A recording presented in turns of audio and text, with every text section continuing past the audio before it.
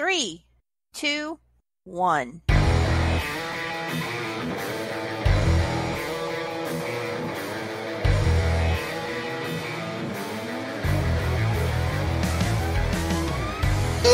hello, everybody. Welcome to SEN After Live. I am Jay Wade. And I'm Kalyn. And holy shit, fuck Batman, if we got one today. Haha, that's right. We are on episode number 1 of this all-new SEN Live After Show. And Kalyn and I are pleased to welcome the founder and owner of Merc with the Movie Blog. He is also host of Talkin Schmoedown and our producer, Josh Raynor. How you doing, bud? I'm doing great. Great to be here. And it's great to have you on. This is the first time that you've been on either Afterlife. Well, you've never been on Afterlife with us, and this is definitely your first time here, as this is our first episode. Absolutely. I'm thrilled to be on the premiere. Oh, it's going to be great. It's going to be great. How you doing, Kalyn? I'm doing good. This time change just has me whooped. Yep, I bet your dogs are loving it, huh? Oh, yeah. They don't know that the time changed, so they just, wake up whenever they feel like it. Sounds like my 4-year-old. Oh, your child? Yeah. Yeah, my baby doesn't know either, and so she used to sleep a little later where I could get ready for work, and she was still asleep, but now she's awake. Oh, yeah. Yeah, it's made life real fun in the mornings. Yeah, well, I've got a cat. The lovely parts of having a kid. It's great. Yeah. Well, my cat just, we all know cats are assholes, and so my cat does not care at all about me or what I do or when I do it or if I'm around, unless it wants food or water or its litter box changed. So, Yep, I know that feeling. Yeah, other than the litter box, I'm living the dream. You know what I'm saying? Well, let me tell you guys a little bit about what we're going to be doing here on SEN After Live. Obviously, Kristian has started his own morning show on his new network, Schmoedown Entertainment Network, and we're going to be covering that and talking about it, expanding on some of their discussions from the week, answer some of those viewer questions that come in. Josh is here. He's going to join us whenever he can. Just for shits and giggles, or especially as a Schmoedown contributor. As, like I said earlier, he is host of Talkin Schmoedown. He is a very knowledgeable guy in that field. And also, we will have guests from both the Schmo and Collider worlds and beyond. And to kick this show off here, let's just start with an interview with Kevin Smets. I had an opportunity to sit down with him last night.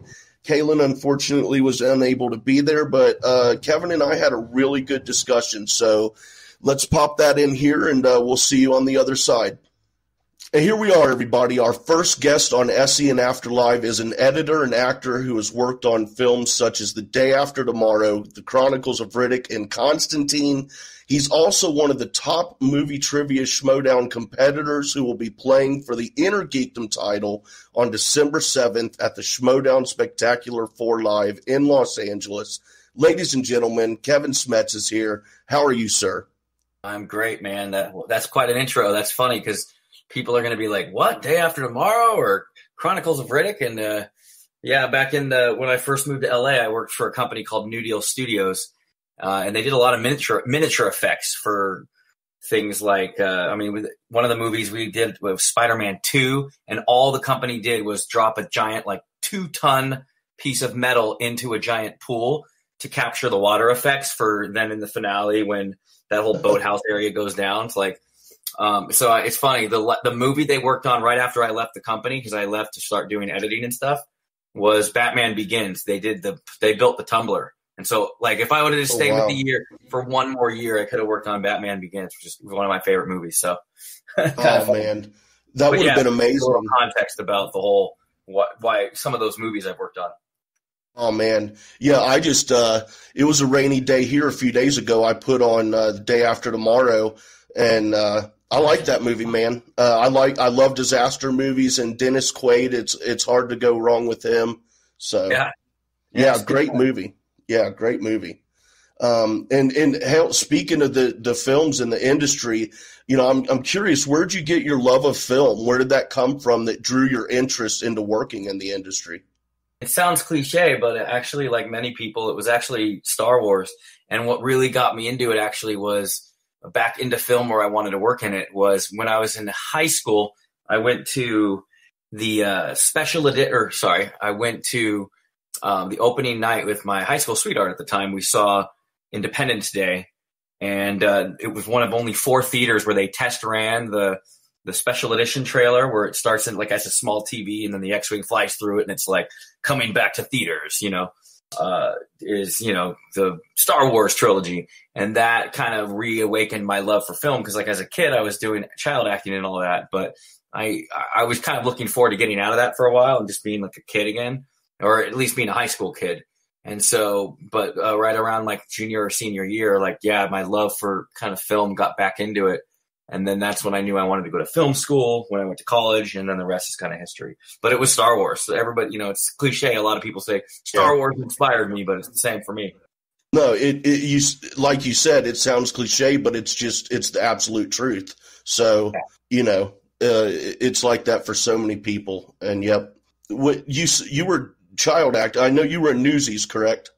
Yeah, I was in Newsies, which is, it's funny because I thought I could get away with that for just the insiders that knew me when I said that line to Chandru, and Emma didn't let that opportunity pass. And when I storm off, like she totally says it, and which was funny because then I was getting messages all week like, dude, you were in Newsies? And I'm like, yep.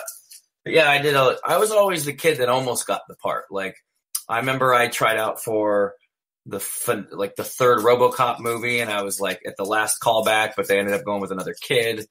I tried out for Home Improvement, that show with and I made it several rounds in, but I did for the Jonathan Taylor Thomas part, but I didn't get it. It's just so funny, like sliding doors, what my life would have been if I would have gotten the part. I was in Home Improvement. I probably wouldn't be on the Schmoedown. I wouldn't know half the friends that I know now, so I'm kind of blessed with where I'm at. So yeah, it's funny how that works. What would have been the biggest role that you almost gotten? There's a movie called Man Without a Face starring Mel Gibson, and I was a finalist between me and 2 other kids, and each of us had a day to go on the set of Forever Young and hang out with Mel Gibson. The day I went, they were shooting a really complicated scene in that movie where he was like flying a plane, but pretending like he's flying a plane in a treehouse, and Mel Gibson couldn't like get the lines right or whatnot. And so I think also when he first met me, he just realized I wasn't the kid for the lead part because he just probably saw me. He was like, no, he's either too young or because it was supposed to be that we would hang out with him on set and he'd get to know me. And I think I had lunch with him or I had like a break with him. It was shorter than I anticipated. And then I was later told that he was doing it with he was going to have the same kind of day on set with 2 other kids. But what was cool is one of the kids, there was like Elijah Wood was in that movie. And then there was this other kid that was in it too that I knew from like auditions and stuff as a kid. So I got to hang out with him and Frodo for a little bit when we had like our lunch break and stuff. But yeah, that sounds great. And then none of the other 2 kids got the part. He ended up going with funny. Now I can't remember the name, and it's a Schmoedown. It would be a Schmoedown question. Nick Stahl. He ended up going with Nick Stahl for Man Without a Face, who he discovered, and it wasn't any of the kids he met on set. So like it probably just was like none of these guys, and then he discovered Nick Stahl. So if I would have gotten that part, who knows? Then maybe I would have been John Connor in Terminator 3. You never know. You never know, man. Yeah. So you got to watch Mel Gibson work, and you said he couldn't remember some lines and whatnot. Yeah, it sounds really like if you see that tree scene, he's like he had to know where everything was on a real airplane, and I actually ran the lines with him as the other kid, and I think he was testing me there, but also he was having trouble. It was just a bad day. It wasn't an easy cake day like a scene in the kitchen. And he was having a lot of trouble just remembering where each of because he was pretending in the tree. And I just remember he had to like figure out, well, this is there. And it was just like, because he wasn't in a plane, he couldn't be like, there's the altimeter, so he had to remember all these plane terms, but he wasn't looking at it. He was just looking at a fake tree or whatever, a tree house. So, he was having a lot of trouble there. And yeah, that's funny. I don't think I've told many people that story, that you can have a little scoop there. Yeah.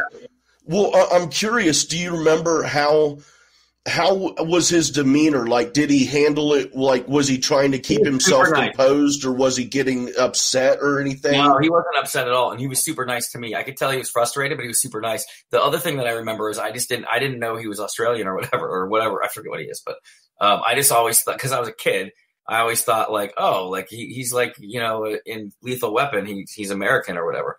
And so when I first met him and he had the accent, I remember that threw me off. But yeah, no, he wasn't getting frustrated. He didn't show any signs of, you know, later when you see videos of him pissed off. He didn't throw a Christian Bale on set. How about that? Oh, thank God, too. Being a kid with the kids around, that really wouldn't go over well. Back then, I'm sure not many people would think twice, but yeah. So then you'd moved on past the acting a little bit more, and you got into the editing.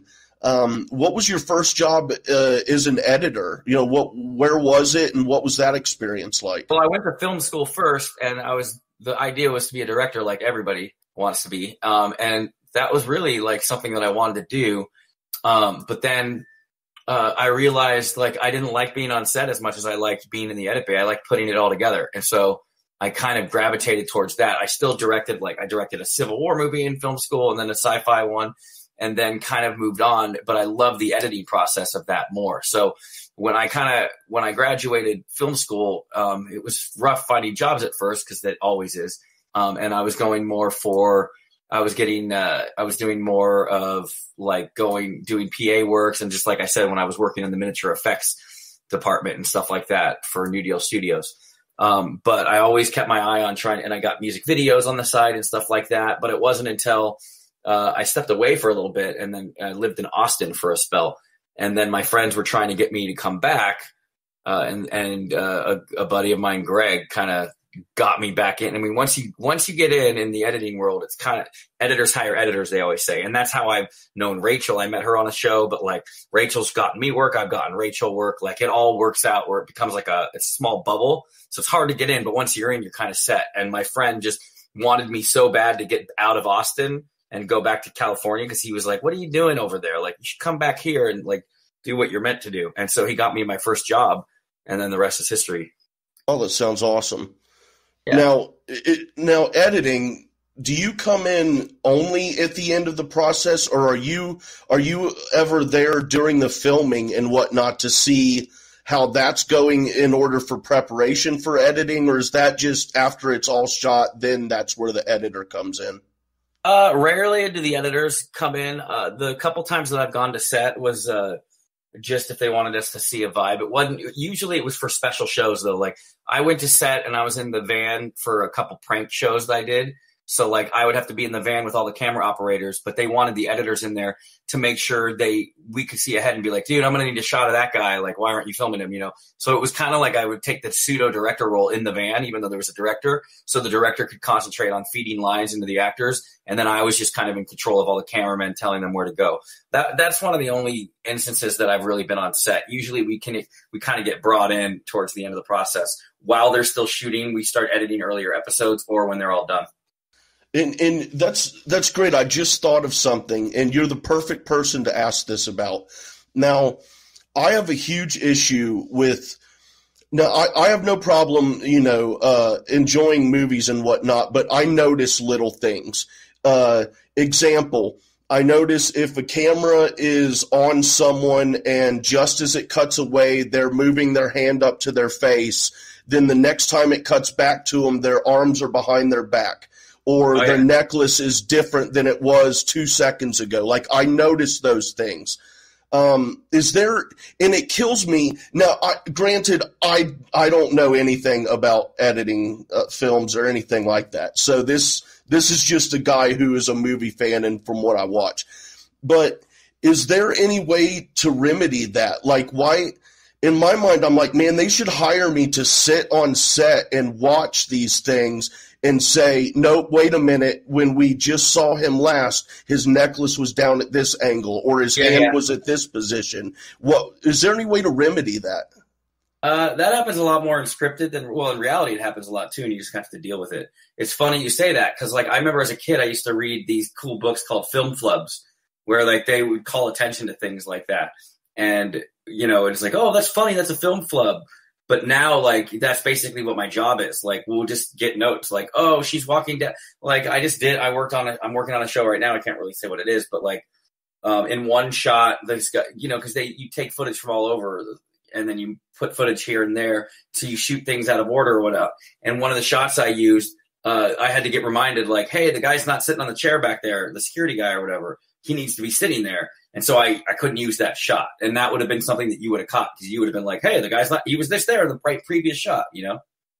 Is that, I don't know, I just still don't understand how that can how that can get past the final, I don't know. Maybe I'm just am I being too picky?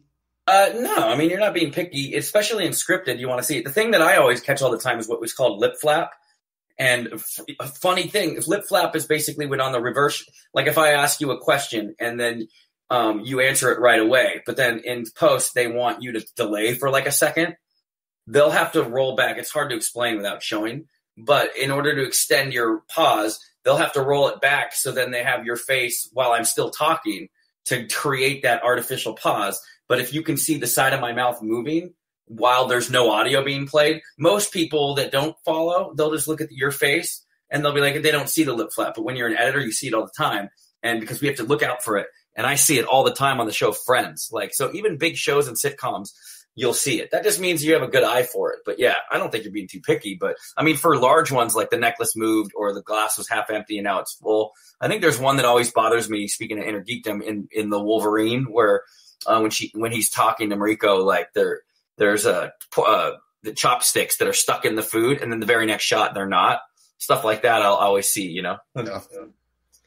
Man, that just, that gets under my skin. And there's so, you know, I could talk about this one for a long time. Yeah, well, don't let it get under your skin, pal, because sometimes it just can't be avoided, especially if you see it in scripted, though. Like, they should do better to, like, look out for that, and there's people's jobs on set to notice that, but yeah. And well, they should hire me. But speaking of editing, and we're going to use this as a segue into a little bit of SEN Live talk and some Schmoedown talk as well. But Kristian starting this new SEN Live show on the SEN. Well, it's the Schmoedown Entertainment Network. It's hard not to say the SEN Network, but then you're like, well, the N stands for network. Yeah. Good job, Kristian. Kind of like ATM machine, automated teller machine. That's like when people say, "Oh, I got to go to the ATM machine." Like they're repeating the M word. It's funny. Yeah, we'll just blame that one on Kristian, huh? Yeah, there you go. But on his last day, there was a great video that you put together with Jonah Gallegos, and it's just, he's a great musician. His songs that I've heard him do for Collider Live are just great. How did all that come together? You're working with him on that video, because it was a great video. Oh, thanks. I just had heard about that video, so kind of just wanted to put images to it. You know what I mean? So we knew we wanted to do something special for Kristian's last day, so kind of linked up that way, and the rest is history. Yeah, that was great. Thank you very much from myself and the fans too. Yeah, it was hard. The funny thing is just finding all the footage, because like I kind of remember things, and you know I was going for like the big fish, so I was like looking for his first ever Collider Live, first ever Jedi Council, and then kind of fill in the blanks there. You know what I mean? It's hard when you edit all day for a job and then you go home and do it again. So, you know, it took a little bit, but it was fun. I was happy to do it. Yeah. Thank you again. That was awesome. I've watched it a couple times, so really good. Thank you very much. And what do you think of this first week of the SEN Live so far? Oh, it's been great, dude. Like I knew about this it's kind of been a long time coming. So, you know, I really want it to do well. And I like the idea of merging, because I remember when they merged the movie Trivia Schmoedown with when the matches started going back on Schmoeville page or whatever, the Schmoes know, and it was like, oh, are they going to stop doing that? And now it's kind of a blending of both, which is great. And I appreciate that. And like SEN Live, I mean, you're not, you know, you get SEN Live and you don't have to stop supporting Collider Live even when they're on the same time. Like you can choose to listen or watch one day and the other day, or whatever you want to do. And you could listen to both later. Like And so, but supporting Kristian and, I wanted to, I told him, from the get-go, anything he needs for the network, I'll be there. And we got a show in the works too, which I can't really talk about.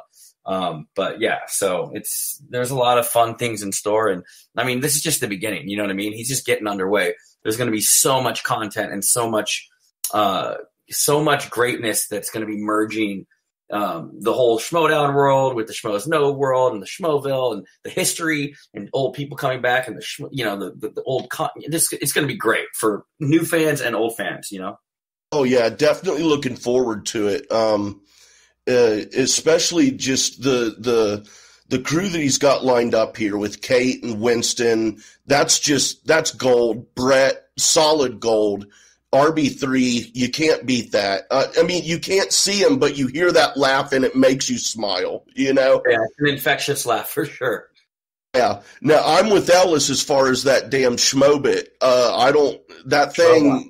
Yeah, I'm glad they toned it down just a little bit, but I do like that thing. That's funny because, so on day one, I know about the robot, and I wanted to just throw, it's like when you want to throw money down and just help out your friend. And so I loaded it up. I hadn't even been listening yet. I knew that the robot was going to be active. So I went and I put $20 in and I just said hey, it's Smets supporting you on a great show. And then I click over the video and I didn't realize that Ellis was having a real problem with it earlier. And so he's just getting started on another story. And then my robot pops up and you just see his face get all pissed. And I was just oops, that wasn't my intention for the $20 that I spent. And so then it was just making me laugh when people were doing it. But I think I'm a proponent of the robot only for small time. It's like a bit, you should do it for 10 or 20 minutes an episode. And then the only thing that would annoy me is when people are typing in a lot of letters and stuff, because then you're just hearing T T S S S S S S S T T T S S. Come on. Yeah. Yeah. And I think even to add to the bit, perhaps turn on the bot when Ellis doesn't know. You know what I mean? When it's not supposed to be on, and let it just interrupt him just for shits and giggles a couple times. Yeah. Oh man. I love those guys so much. We're super excited to be covering that show and talking about that show and expanding on it here. Yeah, you guys you did After Live too, right? From the other thing. So it's a perfect yeah. And that show is still going on. We split the crew of 4 in half, and 2 of us are doing this one now, and we added a third to the Afterlife crew and got a new host over there, Sarah. So, actually, they just interviewed Emma Fife, and she'll be on their first episode this week. So, that's great! Yeah, I can't wait to hear that. That's awesome. Yeah, it's gonna be real good. Was wanting to get into some Schmoedown stuff here, but before the actual Schmoedown, you came up out of the fan leagues, and wanted to know if you could tell us all about how you became aware of the Schmoedown, and then what led you to your decision to join in the fan leagues. Yeah, well, I'm friends with Rachel, and so I told Rachel, hey, I think when I'd known about the Schmoedown because of the Schmoes Know, and I'd followed Collider a lot, Jedi Council especially. And then when they had the Schmoedown, when I heard that Rachel wasn't on it yet, I was I forget what the order of things was, but I remember I think it was Suicide Squad together. So no, it wasn't Suicide Squad. It was an older movie. She sometimes joined a crew of mine to see movies, and she said she was going to do Schmoedown. I'm like, oh, great. And so then I would start following the Schmoedown because of her, and then that's how I discovered everything outside of her. And so when I would hang out with her, I would be like, hey, I want to come to set sometime. And so I saw her match when she oh man, I forget. It's Marquia, I think she played in the beginning of the tournament. Was it the tournament or no? I forget what it was. Well, the first match I ever saw was when she dressed up as the girls from, gosh, man, my brain is so in lockdown mode for December 7th. The baseball movie with, why can't I remember it? Now everybody's going to be like, League of Their Own. League of Their Own, yeah. Yep. So, sorry. If there was Warlocks and Wizards, as Kaiser said, I would know it, because right now my brain is so saturated in prep for Kalinowski. But yeah, Funny, my head was trying to say this used to be our playground. But that's the song from Madonna. Madonna, who won an Oscar for her song in Dick Tracy, which is IG. See, so my brain is on one way. But anyways, yeah, I went and I saw the Shire Wolves match when they did that, and that was awesome to see. And then so I'd been on set and I met Kristian briefly, and then she could have gotten me like an audition. Like I was like, you know what, I want to support the Patreon. And so I did the Patreon tier where you do the audition. And I knew that it would help me out, that I knew Rachel and that I met him on set. But I also thought that gives me kind of a doubly chance if I also do it the right way and actually pay for the Patreon for 2 months to actually earn my audition. And so I did. And then the audition, to be honest, not a lot of people know it was actually for Star Wars. I didn't train or anything for IG. I was pretty locked in at Star Wars at the time. And then, and I wanted to do it in character, which kind of bit me in the butt also because I was focusing on the character too much and not the trivia. And then also, I think that's at the early stages too, where I think Kristian realized he had something special. Well, it wasn't early. He already knew.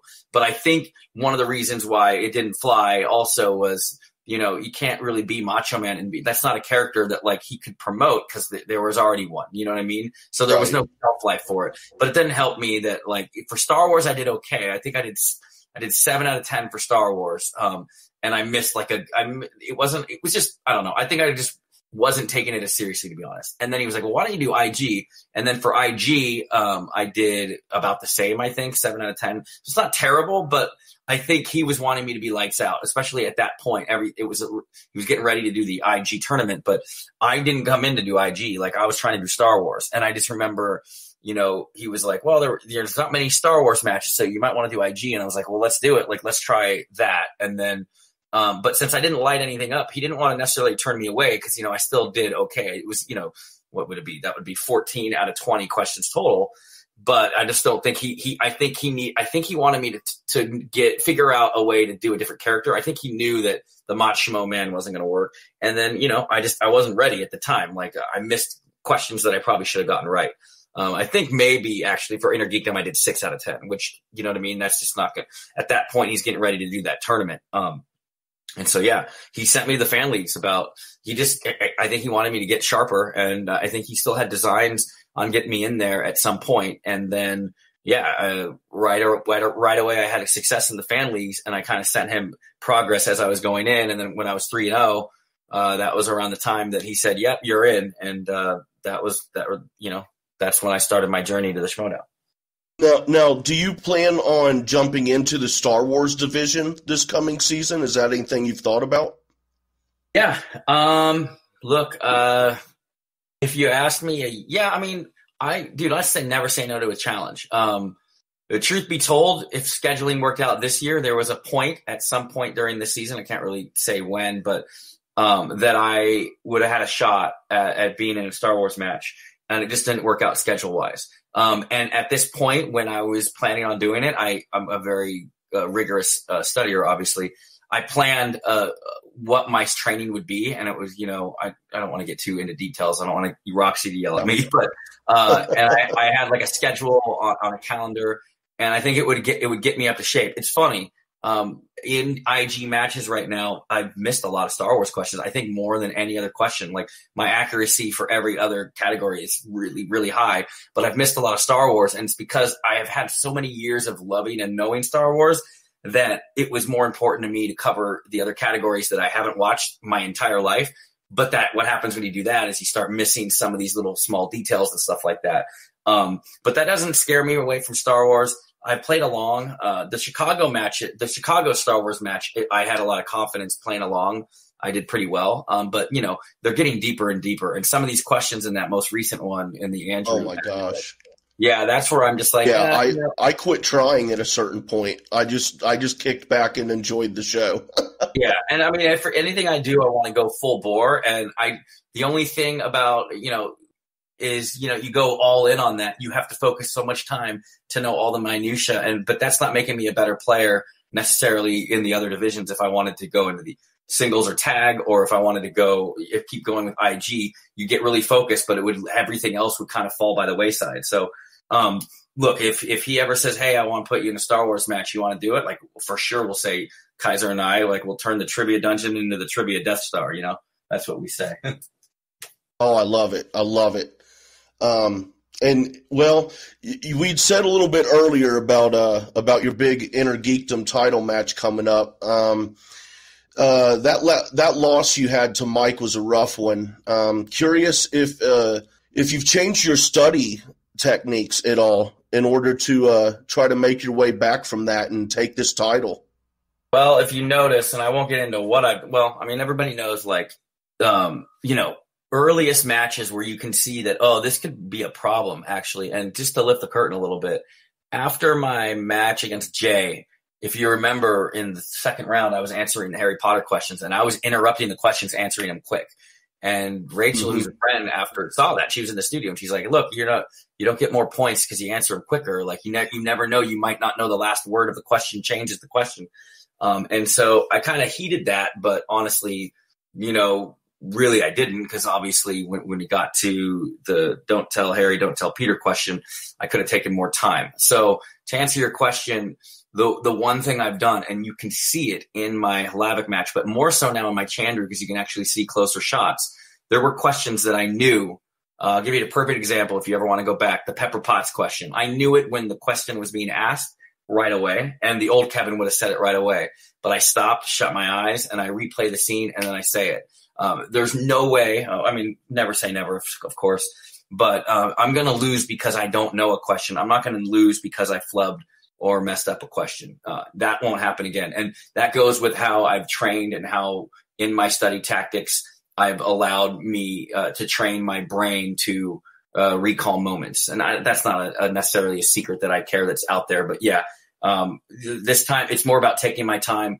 And I think also at Collision, like, just the lights and stuff like that, even though it was in the studio and I've had many matches in the studio, it was kind of the first big match I really was in. So yeah, I think the lights got me. That's when I missed that gimme in the first round too. But yeah, long story short, the training that I've done, I've had exercises that the same ones that I did before Kalinowski, but now when I'm trying to pull the answer, even if I know it, I have this thing that the more you do something, it's repetitive, it starts becoming, a habit. And so that's what I've been doing. Now, in that last match that you did have with Chandru, in the second challenge, how tense was that in the studio? And because he didn't seem very happy about that, and I was sitting there like, just imagining how intense that must have been. How was that feeling during the challenge, that second one there? Yeah, so in the Chandru match, that's got to be rough. As far as the challenge goes, he said the first name, and then I knew I was behind, or I forget where we were at, but I was just reeling from doing opponent's choice and getting who said it, which is everybody's dreaded category. And so then he was just rolling through because he got spinner's choice. So for me, I wouldn't call it a Hail Mary, but I would call it that I played the game. And that's something that I wouldn't have done in the past. And I think that's just with the a little more of getting reps in, and I've been in a lot of exhibition matches too. So I think that was around my 9th or 10th match, I forget, as a rookie, which is, which kind of makes me feel like a vet. But right when he said the wrong name, I knew, he paused. And then right when I was like, I challenged it, like right after he said the second name, I challenged it. And for me, it was like playing the game. It was like, look, I might not get that challenge. And I still felt confident in the third round that I would get all of my questions right in the third round, and then we'd be tied. But I kind of wanted to put me in a position to win. So it was kind of like a Hail Mary, not a Hail Mary. That's the wrong word, but it was like look, I'm going to push his buttons a little bit and see if that challenge goes through. And it did. And then I think he was so rattled that he didn't catch the Sectrum Sempra. And I don't think anyone in the studio did. And people, they say you need to pay attention, but it's like, you're not some of you guys don't understand when you're in the studio. I said that fast. When I watch it, you watch it on the show and you can hear the Sectrum, but that was just me, that was just a flub on my part. But because Chandru was so upset about it, he couldn't call it. He was probably still upset and reeling from the challenge. He either didn't hear it or didn't catch it. And that's why Chandru's going to be really challenging when he gets a manager, because I think a manager that knows Harry Potter would catch it. If he gets a manager like the Dagnino or someone who doesn't know, but let's say Emma's his coach, Emma probably would have called it out. So that went in my favor, and that was just me playing the game. It was like, all right, I know my trivia, but because of spinner's choice and opponent's choice, I'm a little behind here. I was just trying to figure out how I can get my way back into a position to win in the third round instead of tie. And he just, the blessing in disguise is he said the wrong name. And it's funny, he said in the post interview that he wasn't sure if it was between, Ariana or I forget what the first, Arian or whatever he said. And he almost went to multiple choice. And if he would have done that and got it right, then I would have still won. And then the comments wouldn't be littered with how much of justice for Chandru or all the people that are like, oh, he got screwed. So I kind of wish he went to multiple choice, got it right. So then I would have still won in the third round. But the way it went, you kind of have to play the game. And sometimes it means, let me see if I can get this win out any way I can, But for me, I wouldn't do a challenge to call someone out or to annoy them or anything like that. That's not, right. I knew there was an opening there. I knew that it can be a debated thing. And so I just went with it. There was an opportunity. You got to take it. Yeah, it was a solid challenge. I would have made it too. So. Yeah. I'm happy with the rolling. I think because it's imagine if I said in Collision, don't tell Peter, no, don't tell Harry, or if there was a pause, I didn't do the pause enough, but it's if I said, don't tell Peter, don't tell Harry. I think Kalinowski would challenge. I think anybody would, and you got to do that at that point. Yeah, for sure. You had mentioned about, we were talking when, what got us into that, asking about your training technique and whatnot, and you'd brought up Roxy, didn't want to say too much to upset her. Actually, I wanted to ask you, Roxy has criticized Kaiser's managing of you many times on Collider Live. I just wanted to get your thoughts on her criticism of him, and is there any validity to it at all? No validity at all. I think she's just doing her job, and she wants to get manager of the year. That was at a time where she was in real good position with, Snyder. There was a feud there between her and Kaiser, and Snyder going after the belt from Oyama in New York. So around that time, I get it. But also it was a little bit of Roxy being my friend because, behind the scenes, my conversations with her, she's always looked out for me. And, she has noticed that, that I would talk, when you're young and you're excited and you want to talk Schmoedown with the other competitors, it's easy to forget oh, you might face them someday. You know what I mean? And so, she was really jumping on that. But we had a really good heart to heart. She'd even say it at San Diego at Comic-Con, the night before my match, where she kind of opened my eyes up a little bit. And I've really been tight-lipped since then, to other competitors and, just keeping it in with the dungeon. But yeah, so I owe her a lot. She's been great. And, I have nothing bad to say about Roxy. And I think Roxy was laying into Kaiser early on because, it was trying to knock Kaiser off because that was a competition for her to get manager of the year. You know what I mean? So definitely. But yeah, I mean, the advice that Roxy's given me, there's been some great advice. And so I'll always appreciate her. That's lifting the veil. That's lifting the curtain a little bit. You know what I mean? But yeah, as far as her, her criticisms of Kaiser, I don't think they're warranted at all. Kaiser breaks my balls. He's my brother. So she would always quote how I was going on a diet and Kaiser would be like, no, you're going to have a beer with me. And it's you got to support him going on a diet. It's yeah, I want my personal trainer to support me doing my diet, but if my best friend, my buddy is going to yell at me and be like, no, you're going to have a beer, and I'll say no to the beer, but that's just us playing. And she cites that was that was just him being him, you know what I mean? And I wouldn't change that for the world. This draft coming up is great and it's going to be exciting, but I can't imagine doing the Schmoedown without Kaiser. We came in, we decided we were going to come in as a duo and take over, you know what I mean? So, I really want us to stay together. And I mean, the way to do that is to beat Mike at Spectacular. Yeah. And good luck with that too.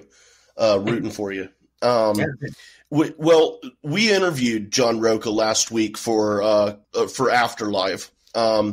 It was a great interview. And, we got a little clip here I'm going to play. I had asked Roca, other than Dagnino, who he would want to draft him next season. Now, he said a few people, listed a few names, but his final answer in the end to that question, I'm going to play it for you here and get your reaction on the other side. All right. I think Kaiser would be a fantastic manager for me.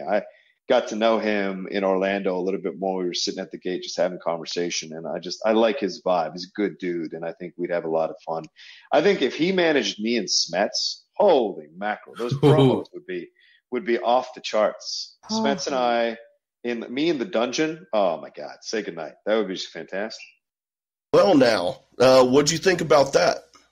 Roka's the man, dude. Like, yeah, I mean, the promos would fire because, like, I think I've proven now that I can speak I can speak on the mic.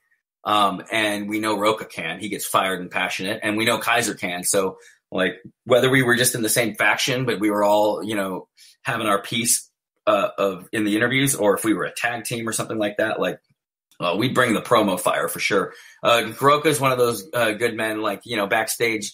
He was one of the first people to come up to me after my flub at Collision and say, he's speaking from the guy that did Bespin, you know what I mean? Like, it happens to he's just trying to let me know it happens to the best of them, and then I'll come back. And, he was right. So here I am coming back and going to go to Spectacular. And I appreciate that. He was there for me. That was a low in my career, my first year here. So he was there and helped it took a while to bring me back up, but he was one of those that immediately was like, get your ass up, man. It's not the end of the world. So I appreciate that. Would I love to be in a faction with him? Yeah, he would be great in a dungeon. Like, I think it would be fantastic. And I think it would give him new life and give us new life. Like, it would be quite the ride. And I think, if anything, it would just for the promos and the cutscenes and everything, it would be very entertaining. But him and Merrill are going to be tough to beat at Spectacular, and you know how the draft goes.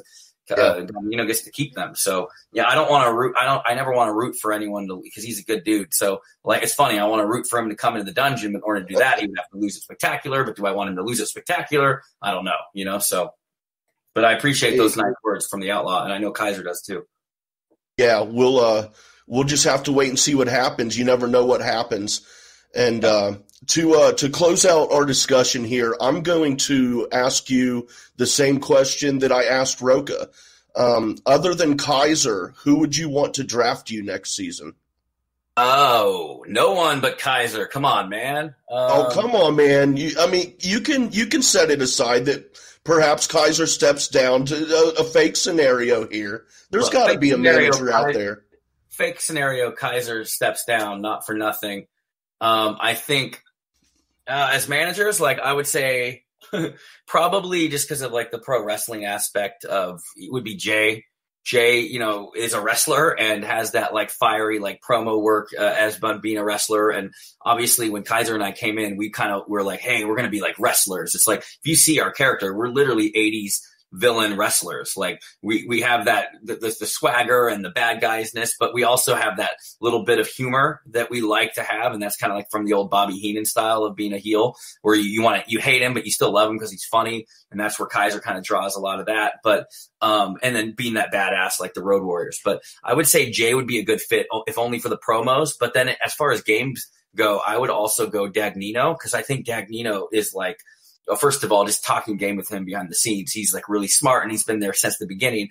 And I think he does such good work as a manager as far as strategy and, the wheel and catching people for challenge and stuff like that. So, like, if I wanted to, like, for promo work, I would go Jay. And then as far as for game and, like, who I think would benefit me and help me, in each game setting, I would go Dagnino for sure.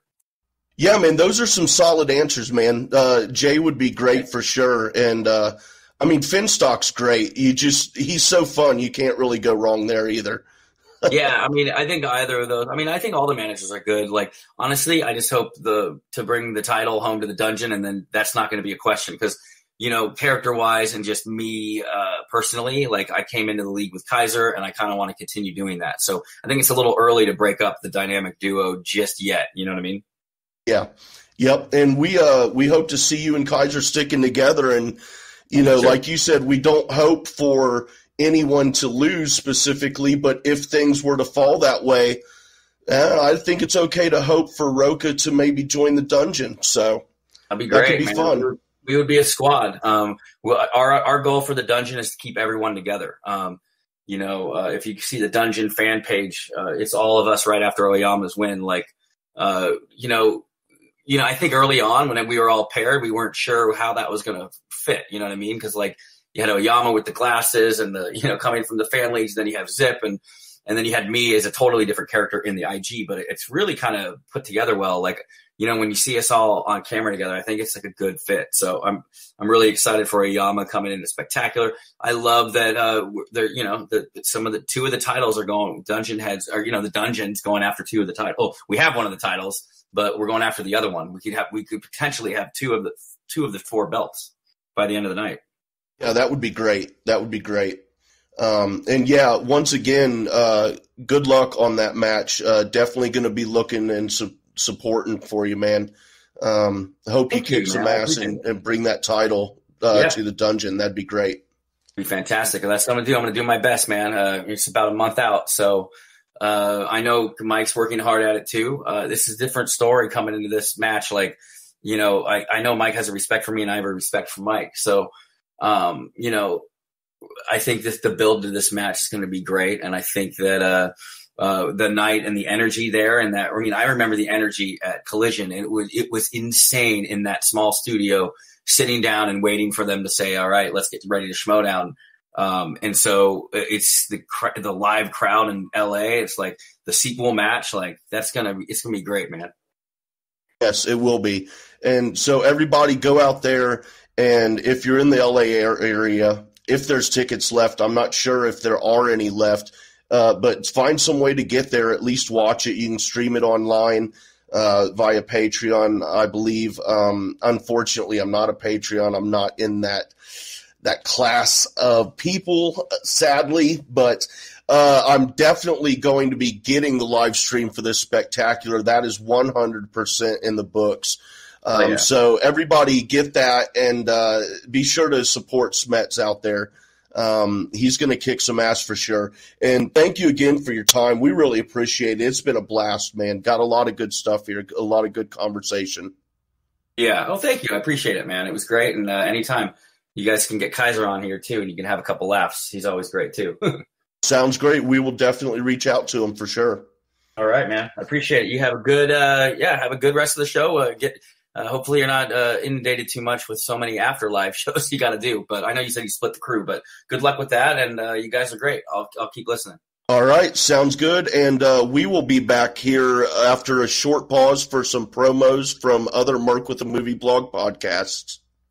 Hey everybody, Sean and Wade here to tell you about our new review show following each episode of Disney Plus's The Mandalorian. Dude, yes, Boba Fett! Not exactly, Wade. Set in the Star Wars universe, The Mandalorian takes place 5 years after Return of the Jedi and follows a Mandalorian bounty hunter beyond the reaches of the New Republic. Yeah, Boba Fett. Did you even watch Return of the Jedi? Never mind. Join us here every week on the Merc with the Movie blog feed. Thank God Kalyn will be here too. I don't think I can handle Wade on my own.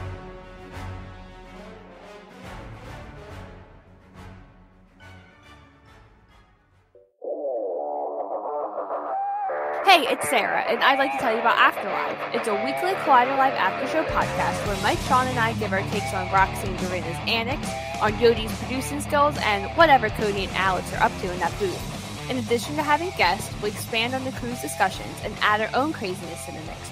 You can find the show on Merc with a Movie blog feed on all the podcasting platforms. See you soon!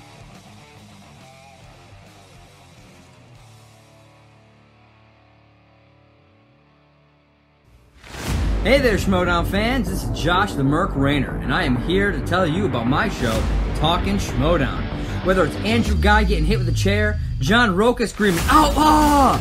or the emotional retirement of the Shire Wolves, I talk about it all. So you can catch me right here on Anchor and all the other major podcasting platforms. So, as I ask every episode, are you ready to talk Schmoedown? I am.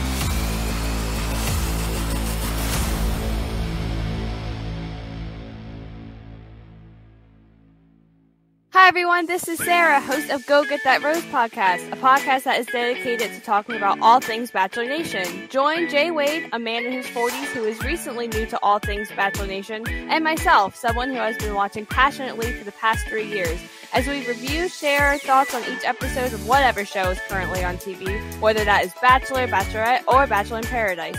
We might not even know everyone's name, but we have fun nonetheless. You can find us on Merc with a Movie blog feed wherever you listen to podcasts.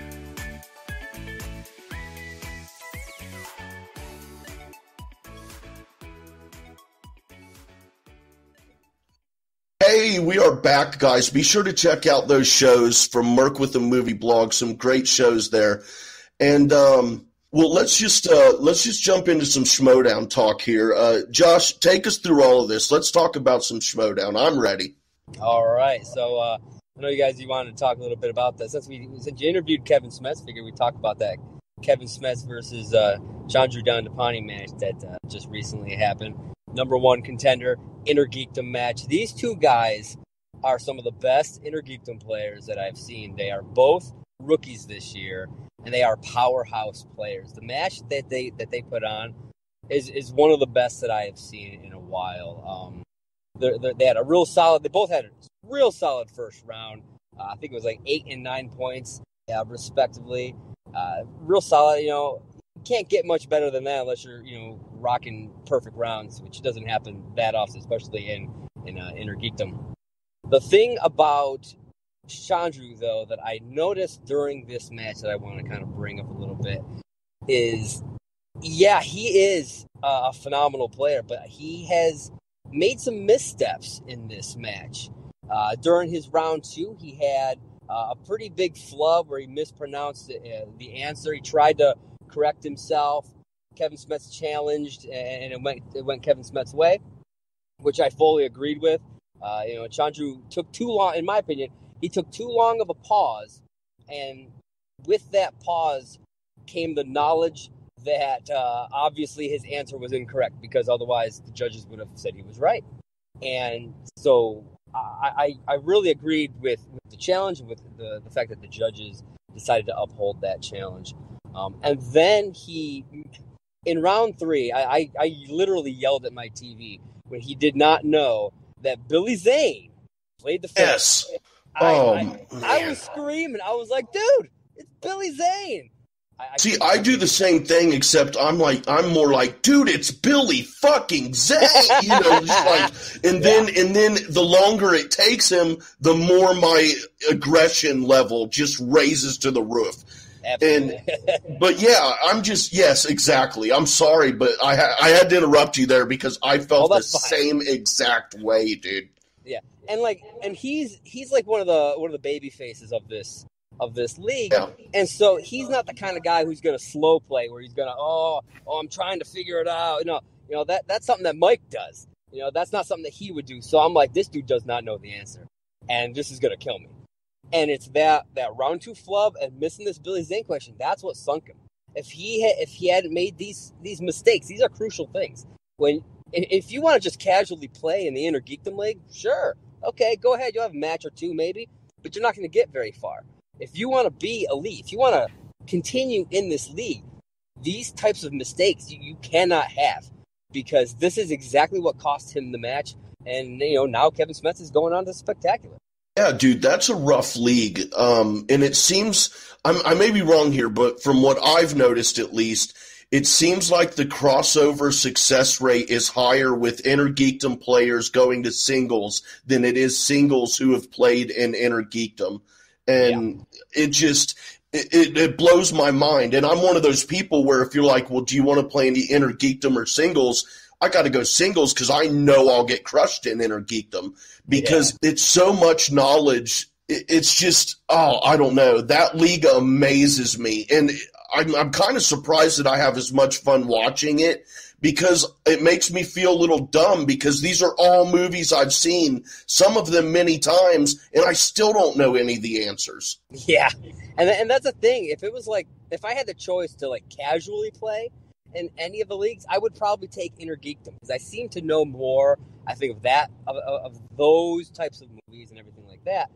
But there's no way I could competitively play in that league. I'd get destroyed. I think Innergeekdom scares me more than any of them because nothing that they ask is surface level. It's deep. And that's kind of what Ben Bateman was talking about this week, that if you're playing in Innergeekdom, you know exactly what you need to study, but you've got to study it really deep and you've got to actually watch these movies and over and over. Even the shitty ones, you got to watch them. Yeah. Whereas the general stuff, you just need surface level. You need to know, kind of who acted in it and what year it came out and who directed it and, the basic plot. And you can get by with a lot of that, but you cannot in Innergeekdom, not even close. So it scares me to death.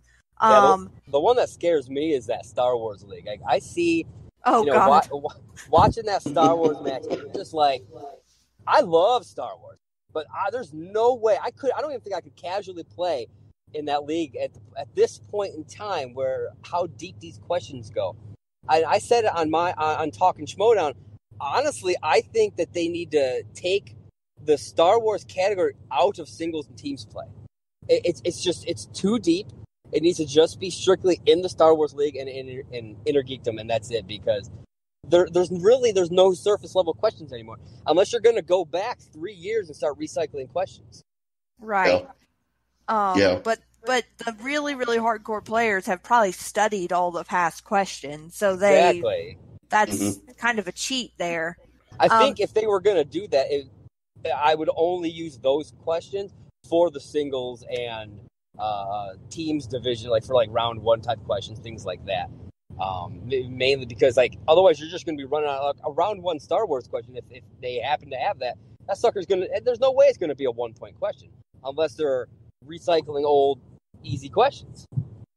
Yeah, that's true. Like Bespin. Yeah. Absolutely. So this particular match I watched at my mother-in-law's house. We put it on, and she was like, I don't even know what they're saying. Like she didn't even know what they were asking, much less the answer to the question. Yeah, it was an amazing match. And you could tell Shandru was he was a little heated and irritated at that challenge that he lost. Oh, yeah. He was upset that it was even challenged. But it was a solid challenge for sure. I would have done it too, man, for sure. Yeah, like I said, he said the answer, and then there was a pause, and you could tell, he looked at the judges, and in his mind, you could see it click, oh, I must have said the wrong answer, so I'm going to say the right, I'm going to fix my answer. That means that too much time went by, and he shouldn't have had that opportunity. If the answer is wrong, the judges should have instantly said, that is wrong. That's something that they need to work on. It's they need to not hesitate so much when if the answer's wrong, the answer's wrong. Just say it, Yeah. I think part of that problem though was this was the match that Ellis and Cushing were calling, right? Yes. I think part of that problem is Ellis not knowing how to pronounce things. That's definitely a possibility. So he's probably waiting for someone to tell him or, give him the sign yeah, that's right, or no, that's not, because I've complained numerous times on the podcast about blown calls by Ellis, so it doesn't surprise me. They also, was it this match that people were complaining that they didn't catch something that was pronounced wrong? Yes. What was it? Oh, I remember it. I can't, Smets was talking about that, and I can't remember exactly what it was, but, you got to catch that stuff, But yeah, honestly, I don't even remember what it was. I can't remember what it was either. It's something odd. It has an odd name, and like I just said, this is an example of why I would get crushed in Innergeekdom. I think it was Sectum Sempra. Yes, that is it. But he said Sectrum Sempra or Sectum, they added an extra letter into it. Yep, that's it. But once again, Mark Ellis not being, really knowledgeable in that. You would think area. you would think that Rachel would have caught that if maybe she didn't hear it clearly enough to hear the mistake, but you'd think that she would have caught that. Yeah, for sure. But I don't know how comfortable she is, going against whatever Ellis says. That's true. I definitely. But she still needs to speak up, especially in a field that she has ruled before. Yeah. Oh, yeah. That's one of the reasons she's there, in my opinion, is not only to call matches because of her knowledge, So, But here, let me ask you something, Josh. I was thinking about this in the match, during that match, because I've heard two different things over the years, but I'm still not clear on movies that start with the. how do they rule those? Do you have to put the or not? The last thing that I knew, I mean, it's always possible that it's changed, but if there's another movie that has that, like, if there was a movie called Thing and a movie called The Thing, just saying Thing wouldn't count. Yeah, all right. I don't know if that has changed, though. I know that they had a big rules summit, and I don't know if they ever actually released to the public what all the actual... I wish that they would. I would love to just be able to sit down and read what all the rules are so that I just, in my own mind, know exactly what's going on and can call this stuff in my own head. But I'm not 100% sure if that has changed because... And it also depends on who's the judge at the time and who's on the desk, because sometimes they just let it slide. You know, stuff right. like that. I've seen so many things that should not fly just kind of go by the wayside with certain people on the desk. So, yeah, well, there was a specific can't remember what it was, but there was a question where they both got the answer of the movie right, but one of them put the and the other one didn't, but they both got it right. So I was a little confused because I do remember that that's been addressed in the past because it has been an issue in the past. Now that I think about it, I think they may have ruled that if it's like a one word, so like if it is thing, or like the thing, I think you may have to use the preposition. And if it's got like multiple, like the girl with the dragon tattoo, you may be able to just say girl with the dragon tattoo, you know. I think that might be the rule, but I'm not 100% sure. I mean, maybe they should go by Jeopardy rules. Yeah. I mean, honestly, everything should just be uniform. You know, if one set of movie titles needs the word the, then they should all need it, you know. You should have a set of rules. If it's there, it is. If it's not, then instead of all this leeway back and forth, you know, it muddles the water and makes things too confusing. Yeah, definitely agree with that. Yeah, and another thing about this match is during the after match promos, I wanted to kind of bring something up. Mike comes out during Kevin's post match interview, and he starts kind of going in at him about how he's disappointed in what he just saw, and I'm like, I understand that you're the heel, but you need to calm the fuck down. This dude has 2 questions and broke the fucking Innergeekdom point record. It's like, dude, chill the fuck out. Like, I get that, you know, you're trying to get in his head and be all big and bad, but nah, what you're saying there, it makes you look like a fool. And I don't know, I really didn't like that coming from Mike. Like I said, I know he's the heel, but he's better than that. You know, I don't know. I didn't like the way that it came off. Yeah, I like him better when he's hugging and crying. I don't mind him being the heel. Actually, I love him as a heel, but I don't know, for some reason, that specific thing just didn't sit well with me. Josh, who do you see winning when Kalinowski and Smets play each other? Honestly, I think this is Smets' time. When really? When he first came up, you know, he was a newbie. He won his first 3 matches. You know, he was ready to go, but then he went up against Mike and he couldn't close the deal.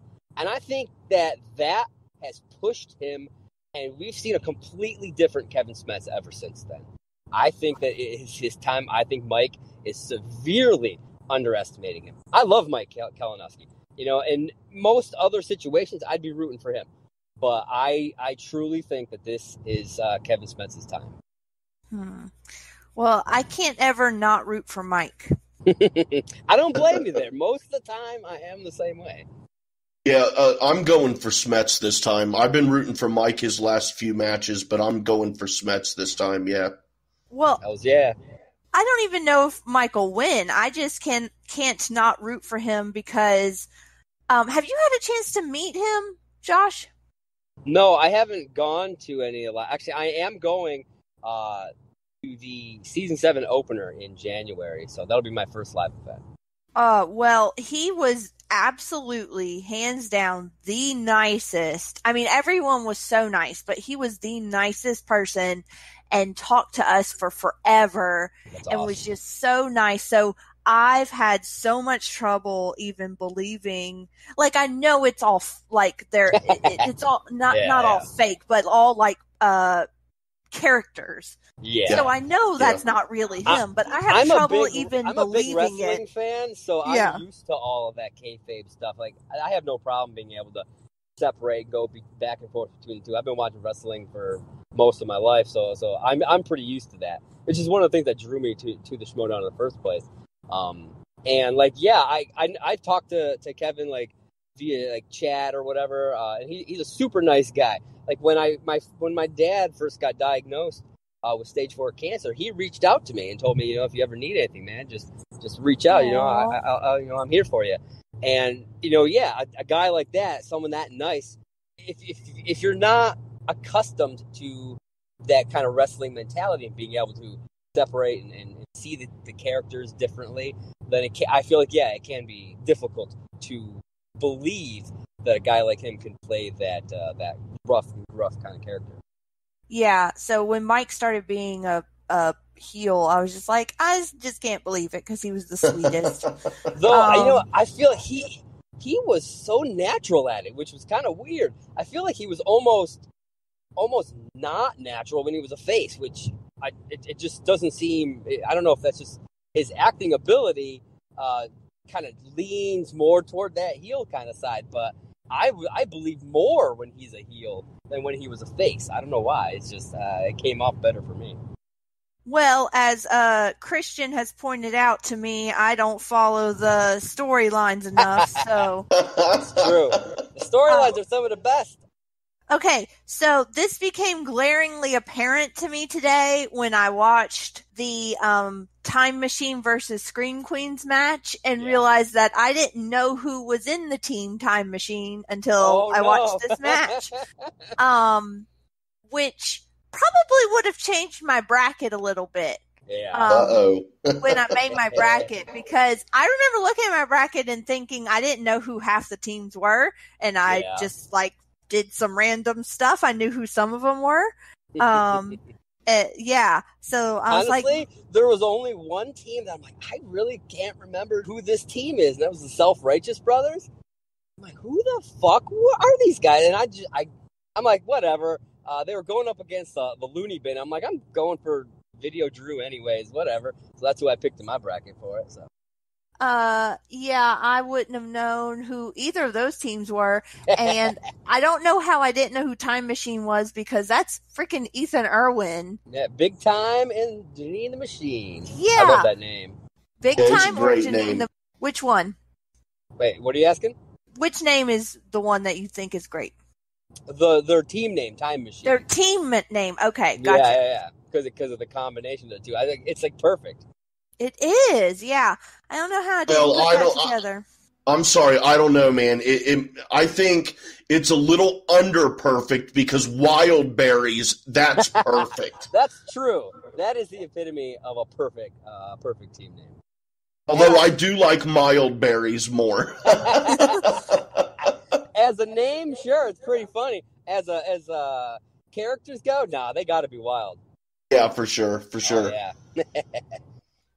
I don't know about Kalyn, but I would really like someone to explain to me the new format for next year for Schmoedown for next season and the draft and all of that. Is that something that you could break down for us? I mean, I don't know what the full format of the season will be. I can kind of try to go into what the actual draft is for you guys if you'd like. Yes, please. I think I understand a little bit, but I would love someone to verify that for me. Okay, so what it is there are 10 managerial slots. So right now, I believe 9 of them have been confirmed. We've got, let's see if I can remember these off the top of my head. Emma Fife, Winston Marshall, Ken and Grace as one unit. We got Jay Washington. Who else do we got? Roxy Stryer, Coy Jandro, Kaiser. Yep, Kaiser. Dagnino. Tom Dagnino. One more I think I'm missing. What other managers are out there right now? Shit. Oh, man. Robert Meyer Burnett. Yep, yeah, okay. That's it. So those are the 9 right now. So there's one more open slot. Who knows? I went a little bit on Talk Schmoedown into this. theoretically they could bring back a manager that used to be there, like Ricky. They could give it to a current manager like Jonathan Harris. Sam Levine, dude. Sam Levine. Wow. I was thinking, maybe Shannon Barney, Mike's girlfriend, who was throwing shade at Ken and Grace. Who knows? It could just be anybody. It could be anybody who's never even been a manager. Yeah. It could literally be anybody. I'm really interested to see how they go about revealing this final one. I think it's going to be I bet you it's going to be a surprise. I'm really interested to see where that's going to go. Do we have any idea when they're going to announce the 10th manager? No, I haven't heard anything. I don't know if Kristian's posted anything on his own socials, but I haven't seen anything where he's said that. Well, I know I am up to date on matches, Kristian, and so he has not, and I've watched them beginning to end, and he has not said anything beyond. I think Winston was the last one that was announced, that you saw the little clip. Yeah. So, okay, so we'll have the 10 managerial slots. Each manager will have a total of 10 player spots. They don't all have to be chosen right away, but they have a total of 10. Once you hit your 10, you can't, there's no more picks. You can do trades and stuff like that. And I don't know if you've ever done any sort of fantasy football or any sort of thing like that where you have to draft things. It'll go, I believe they're probably going to get random number drawn type of thing, see what picks they get, something like that. It's usually the way they do that kind of stuff. Yeah. And so, whoever gets, the first draft pick, they'll pick their player first and it'll go down the line like that. I know if you are a manager that currently has a champion on your team, that champion is protected, meaning that you can instantly take them and give up one of your slots. You don't have to wait. And as far as teams go, I know it's the same thing. And I believe the top 5 for both of those divisions are also protected as well. Meaning if they're on a current team that they can be essentially saved. Dagnino is going to be able to steal a draft pick from either Emma or Kaiser because he won the draft bowl. So that's something to think about if you're going to play along with the draft. And so really what it's going to be about is these 10 managers building big teams, this ultimate stable. It's essentially what I was calling way back, what I was hoping that they would do way back in the day is what I used to call stable wars. And it's what I want for anybody out there who's listening. It's into wrestling. It's what I considered the Survivor Series. What I wanted them to do as their Survivor Series type of show. Now, what Survivor Series, if you guys don't know, what they do is it's a big match where they used to, when they had the brand split, so Raw and SmackDown would each take 5 guys and they would fight each other. It's like a elimination style. And that's what I wanted for this theoretical pay-per-view for the Schmoedown was, you'd get stables coming together, making 5-person stables, and they would play each other elimination style and do stuff like that. So it's similar to that, but they're doing a full season of it. So big stables, and you can do trades if a player's not up to snuff with what you want. You can try and get rid of them, drop them, trade them to a different team. It's going to be pretty cutthroat. I guarantee people are going to. We've already seen people trying to recruit other people, so things are going to get interesting to say the least. You know who I want to be the last manager? Who? I want Perry in here because Perry Nemiroff, because she is the most competitive person. Yeah.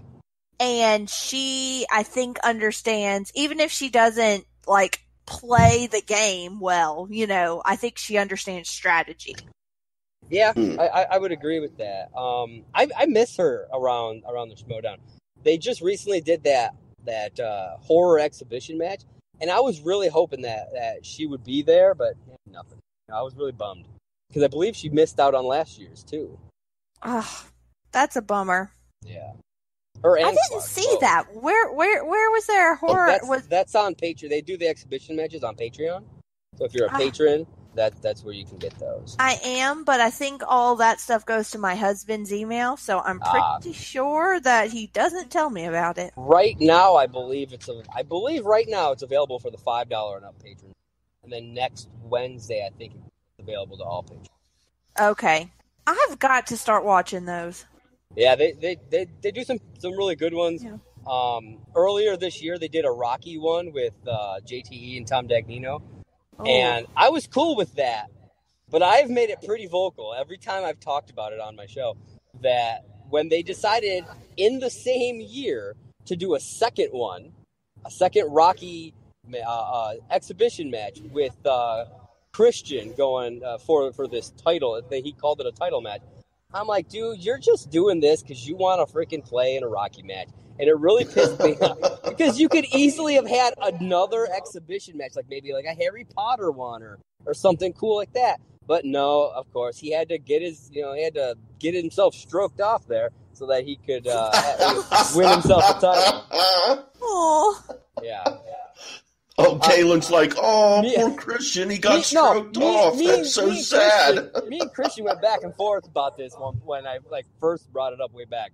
Like, we went back and forth on Facebook about how stupid of an idea it was. That's great.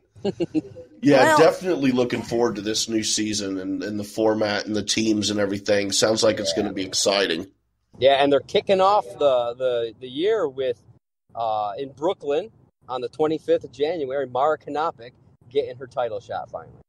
Yeah, that's going to be awesome. Yeah. And that's why I'm so excited that's going to be my very first live show. I'm so pumped. Yeah, it's going to be great, man. Definitely going to have to post some pictures and stuff from that. Oh, hells yeah. Mara's not my favorite. Why? She's awesome. She's like the weirdest, quirkiest chick, and I love it. I don't know. Something about her rubs me a little wrong. Why? I don't know. I can't describe it. Well, does your husband like her? I don't know if I said Mara Kanopik to her right now, he would even know who I'm talking about. Oh, I was thinking maybe he likes her and that's what rubs you the wrong way. No, normally we agree on stuff like that. I think there was a time frame before she left where she just, because, she has, her own kind of personal issues, and that's why she wound up leaving. And I think things were getting to her, and she I noticed that she had more of kind of an attitude toward the end, and I think that may have rubbed a lot of people probably a little bit the wrong way.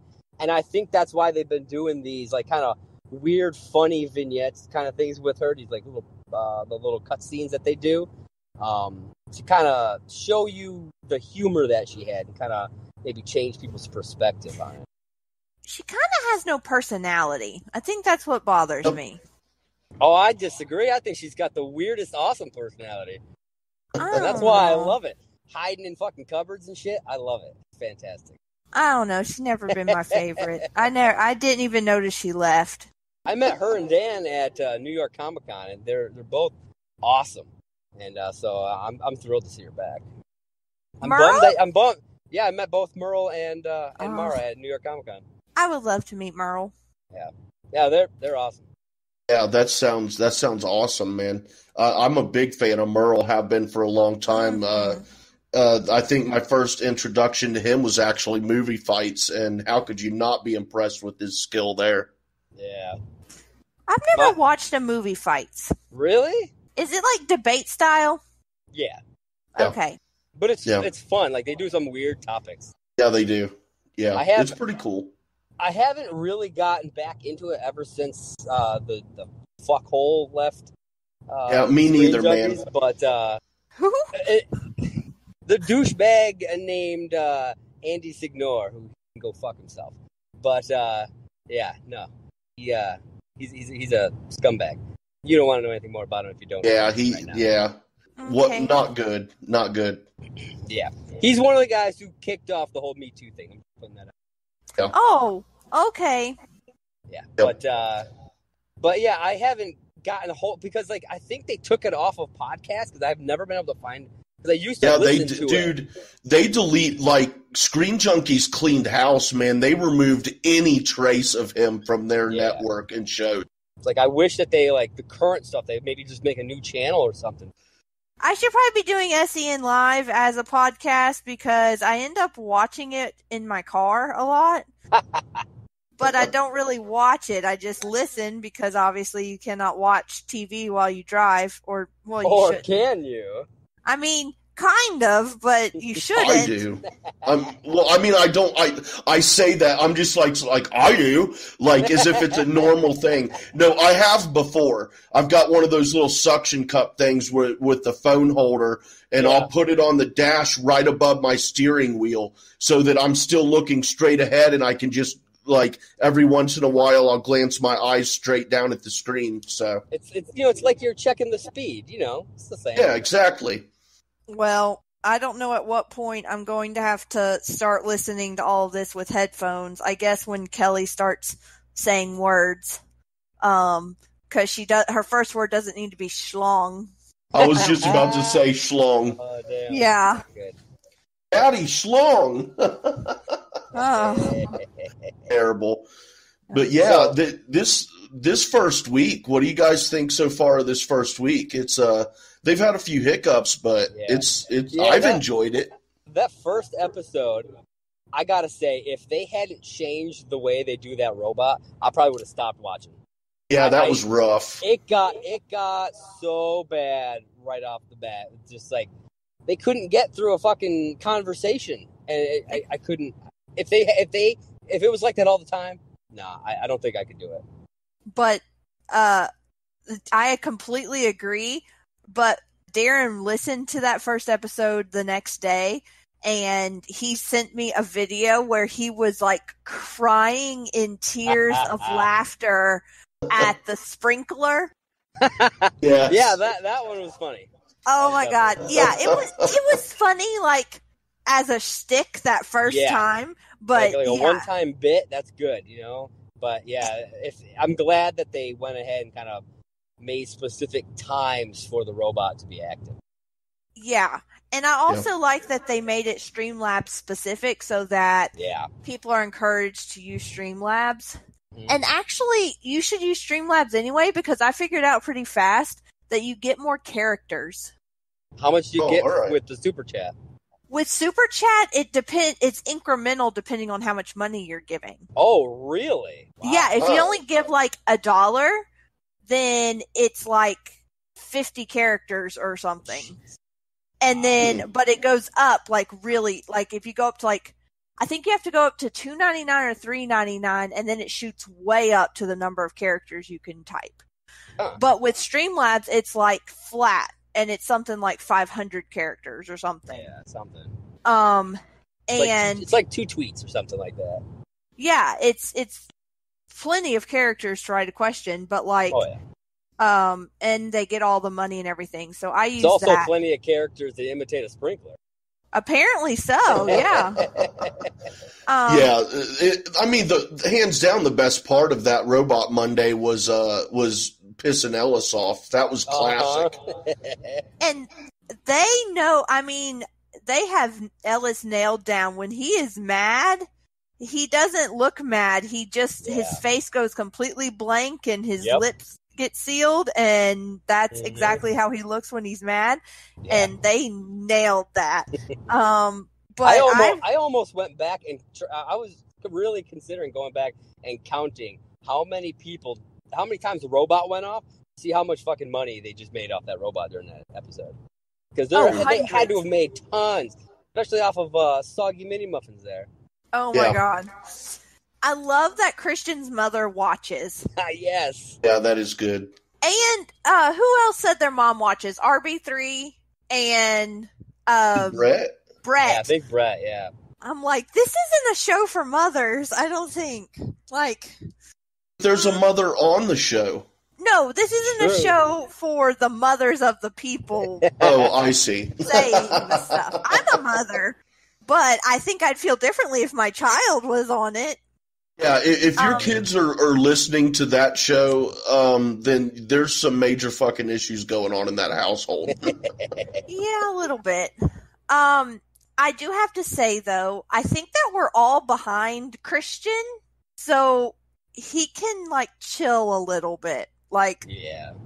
He's really freaking out. I mean, I don't blame him. Like he said, they maxed out their credit cards to do this. Like, that's big. He's got a family, you know, and they're risking a lot to do this. And I mean, I don't blame him. There's reasons why I haven't gone farther in some of the things that I'd like to do, is because I don't think I could take that risk that he's doing. But I mean, I give him all the props for it. But yeah, I understand why he's freaking out. He does need to chill out a little bit, but it's understandable. Well, I think he's afraid, you know, he's going to lose his fan base, but I think the core of us, and this even happened on Facebook today where he posted something about the frame rate, and a bunch of us were like, it's cool, it'll be fine, like, we're not worried about it. We're going to watch it no matter what. And I'm sure eventually they'll figure it out. I wasn't 100% sure what frame rate was until I started really paying attention today, and I realized, okay, like, it's kind of choppy, like, it's not like super smooth. Yeah. But I mean, it's not like you're trying to watch a masterpiece film and need it to be perfect. Like, it's really more about what they're saying than anything, and the audio's fine. So I mean, the audio is perfect. You know, I don't think there's a problem with that. Yeah, and it's just a slight choppiness with the frame rate. So I mean, it doesn't really bug me at all. No, so I think we're all behind him, and we're watching, and we're listening, and I think that most of us can tell he's pouring his heart and soul into this. Oh yeah, and I mean that he does that with like everything that he does. So he has said that, you know, if he's not pushing himself farther, he doesn't feel like he's doing everything that he can. He doesn't feel like that he's succeeding. So I mean, the fact that he is still pushing and pushing and pushing and making and is building this channel, even though, you know, certain things aren't going quite right, he's still pushing. You know, I give him a whole lot of props for that. You know, I've got something I want to bring up, and it's not a criticism of Kristian. It's not a criticism of his decision to put the Star Wars show on Campia's channel. I really don't care what channel it's on. That's up to Kristian, you know. I'm not questioning any of that, but we were, you know, a couple minutes ago, it was, you know, talking about how he needs to calm down a little bit, you know, and just breathe. And well, he mentioned how many views that Star Wars show had.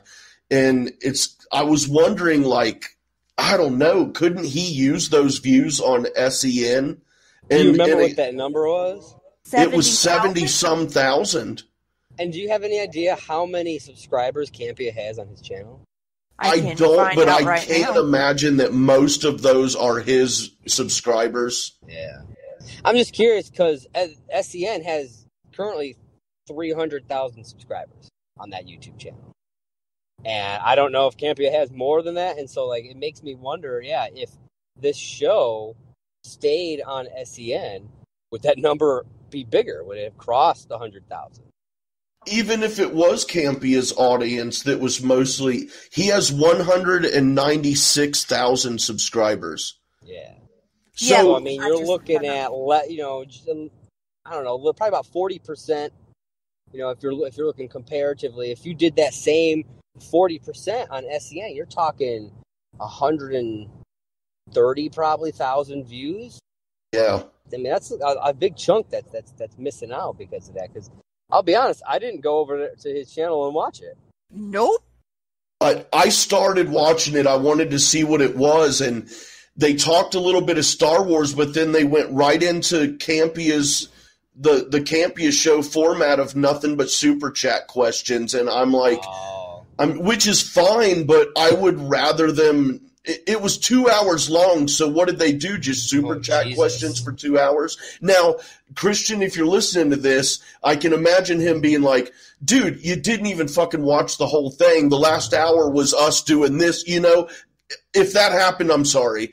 I just, when it started about the first, within the first 15, 20 minutes or so maybe, they started going into super chat, and I could just see it being the typical Campia show format of super chat questions. Yeah. And I mean, that's fine to a point, but I want personally, and it doesn't matter what I want, you know, this is just me being a selfish fan. Kinda, I'm not saying like you specifically, but it matters what the fans want. Right, because they're the ones who are going to watch it and pay for it.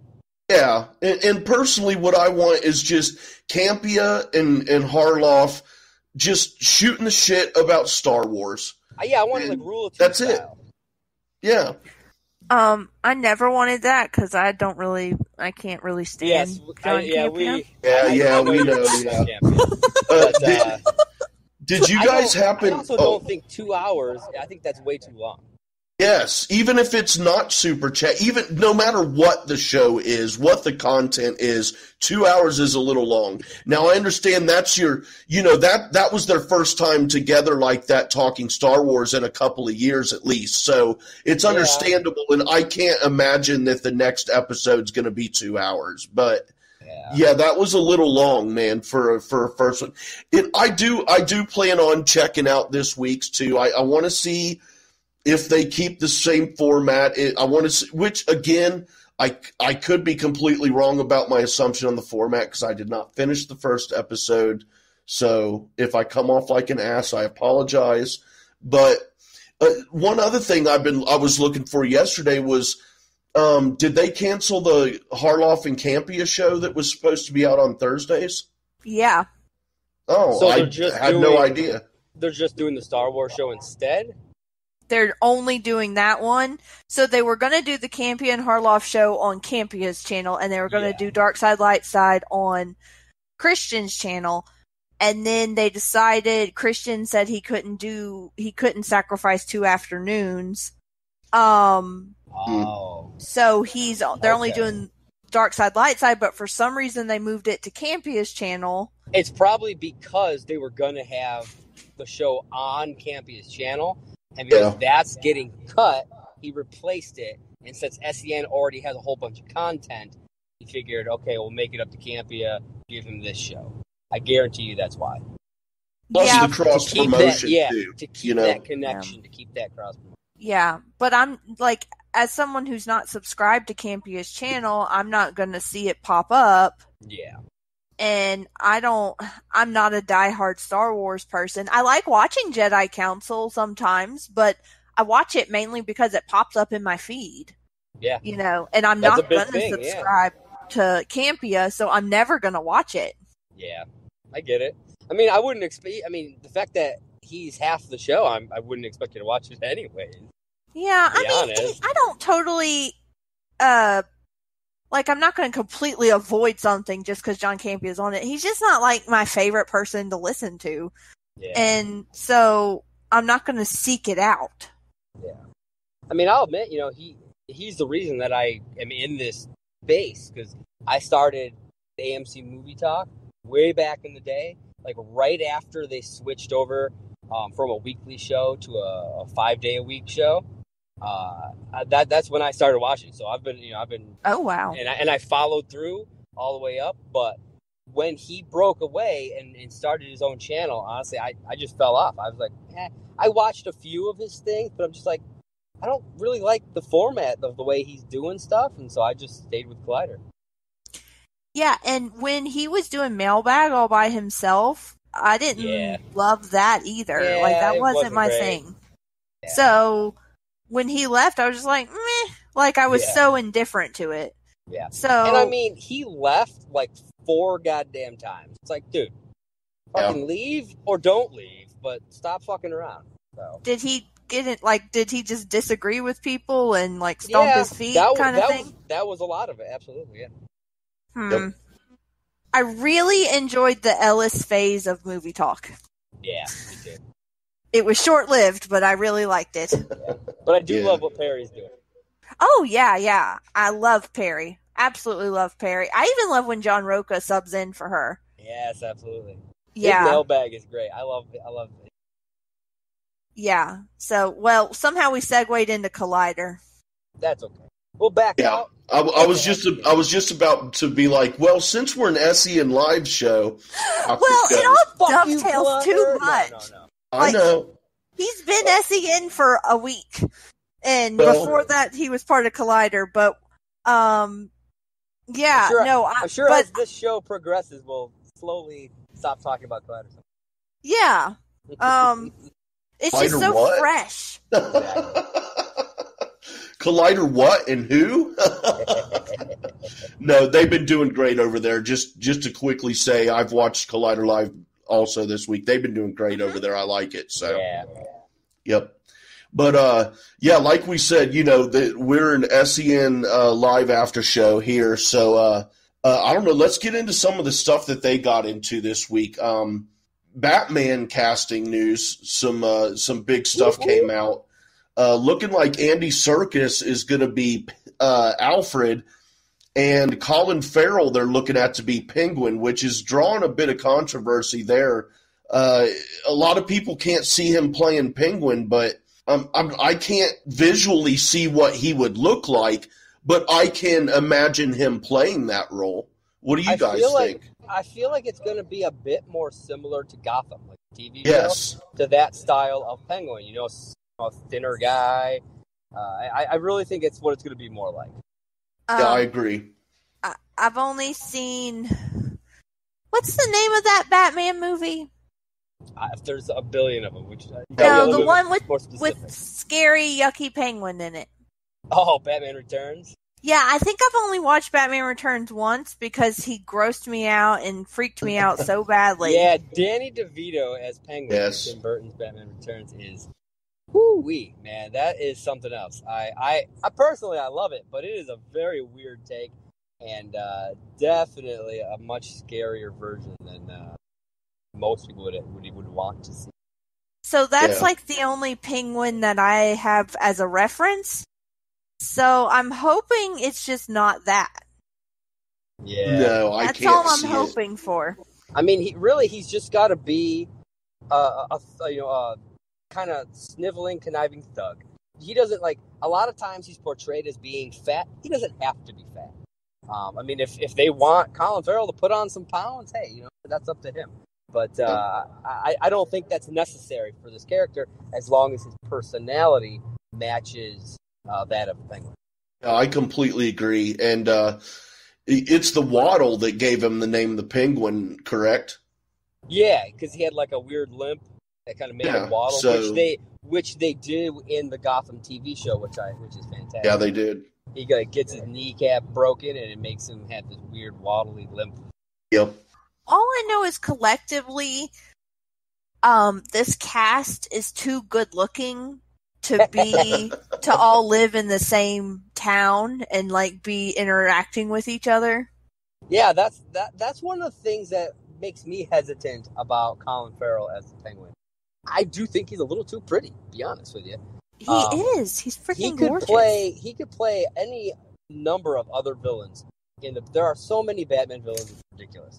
He could play any number of those. I really wish that Andy Serkis was the Penguin. And he doesn't have to be all crazy makeup up or anything like that, or play a mocap character. But I think that I've seen movies where he's just like him, but he plays like a sleazeball, and I think it would fit perfectly for something like the Penguin. I'm still interested in him playing Alfred, but I think he would have been better at it. What about Sir Friendzone is Alfred from Game of Thrones? Ooh, that would be interesting. Who? Oh, Ian Glenn? But I mean, isn't he the one who's playing Batman Batman on Titans right now? Isn't that him? Are we talking about the same guy? We're maybe Jorah. Not, he's talking about Jorah, the Danny's guy that was in love with her. Yeah, he's playing. He plays Bruce Wayne on Titans, on the DC Universe show Titans. I've never seen that show. I had no idea. Either. But I could see him as an Alfred. He's yummy. Yeah, because the thing is, Kalyn, I'm hearing all of this, Kalyn. I'm hearing all of these comments. I'm hearing it all. You need to clip that out. I'm just saying. But yeah, he honestly, he's a great actor, but I think he's a little too old to play Bruce Wayne in that show, and it's kind of weird. It doesn't quite fit, but I think he would be actually good as an Alfred. But I think it would be I feel like people would get a little confused about it, and that's why they probably would never do it. True. Who's been your favorite Alfred so far? Oh man, honestly, I think Jeremy Irons has been my. Really? Yeah. I mean, I freaking love Jeremy Irons, but I love Michael Caine. Sean Pertwee from Gotham. Yeah, that's my pick, man. The fellow from Gotham. He was really, really good in that role. Yeah, and I love an Alfred. I love an Alfred who's like a former MI6. That's the kind of Alfred that I prefer. And both of those versions, Jeremy Irons and Sean Pertwee, they were both former MI6. Can hold their own. I mean, Alfred Goff from the Tim Burton and the Bruckheimer ones. I mean, he was a great Alfred, but he was just a butler. That's all he was. He didn't do anything else. I don't know that I've ever seen a bad Alfred. Yeah, I don't think so. I can't even remember the Alfred from the TV series. Like, I can picture him in my head, but I can't. I don't know his name or anything like that. You mean like the atrocious TV series? Hey, do not besmirch the Adam West Batman series. Dude, man, Josh and I grew up on that shit, man. Oh. I understand that it's campy and it's not for everyone, but that series shaped my love. It was one of the things that shaped my love for Batman. That and the Batman animated series. Yep, love the Batman. Yeah. Kalyn's just like, whatever. I mean, I do run a DC website, so I got to have a certain amount of love for Batman. Yeah, I have a level of indifference to Batman. Frankly, I don't care about the casting because I don't care about this movie yet. Yeah. And I probably won't until I see a trailer. Yeah. I care about this movie mainly because as far as what Matt Reeves has said about the movie, it's going to finally really dive into Batman as a detective. And that's something that we almost never see. And that's the thing that I'm most looking forward to. Yeah, that's going to be awesome. He's supposed to be like a Sherlock Holmes kind of person, and he never is. Yeah, exactly. He's just, he's just a thug. He's just going around beating people up, and that's cool and all. But I want both. I want both of those things because Batman is both of them. Yeah. Ooh, what if Batman teamed up with Sherlock? I believe he has in the comics. In the Gaslight, isn't it? Yeah. With was it the comics or was it the Gaslight? Was Sherlock in that series? Because wasn't Batman going after Jack the Ripper in that? Gotham by Gaslight? Yeah. That animated movie is based off of a graphic novel. Oh, all right. Yeah. All right. Well, that makes sense then. Look at how smart I am coming up with ideas that already existed. Yeah. I'm just, it's whatever. Robert Pattinson as Batman, I think could be pretty cool. I really haven't watched much of him aside from Twilight, but I don't hold Twilight against him. 'Cause he's good in a lot of other stuff. Yeah, and same goes for Kristen Stewart. Like those Twilight movies, man. I've seen all of them, so I can bash them as hard as I please. But they are terrible, and they do not give good performances. Because the script is terrible and the directing is terrible. So they didn't have much to work with, to be honest. Yeah, you can tell by just because across the board, no one has like any personality. Yeah, like it's just so uniformly bad that you can tell it's not them. And they said in interviews they did not enjoy being on that set. They didn't want. I mean, they were pretty much doing those movies for the paychecks. Yeah, I think they probably started off thinking it might be good, and at some point you're just like, yeah, sure. Yeah, it's like, we're just making shit at this. Yeah. God bless them all. But I mean, as far as Robert Pattinson goes, like, when Affleck was first announced as Batman, I was thrilled. I was like, this is perfect. You know, I wrote like a big article about how, you know, like defending him because everybody was thrashing him about it. And so when Pattinson was announced, I was like, man, I do not have that same amount of vigor and excitement that I had for Affleck with Pattinson. And I think it's just mainly because I'm having a hard time envisioning him as Batman. I think he'll do good if they do stick to this detective thing, because he doesn't necessarily have to be as physical. I mean, obviously he's Batman; he'll still have to be physical, but he doesn't have to be as insanely physical as they have done in some of the past ones. And so maybe that'll help me to be able to see him as that. But like Kalyn said, you know, I need to see a trailer before I can really, I think, 100% buy into him as Batman. Yeah, agreed. I think we've also just been bombarded with so much Batman stuff. Yeah. That it's just not I'm just like with Joker, like it was hard to get excited about it until you realized how different it was from anything else that came before. Yeah. And so I think, you know, if this is very unique and really good, I'll be excited. But right now I'm just like, okay, there's a bunch of pretty people that are going to be in Gotham doing something. So Meow. Yeah. Meow. Speaking of meow, we never even mentioned Zoe Kravitz as Catwoman. Oh. That's why I said meow. Yeah. Another pretty person. Yeah.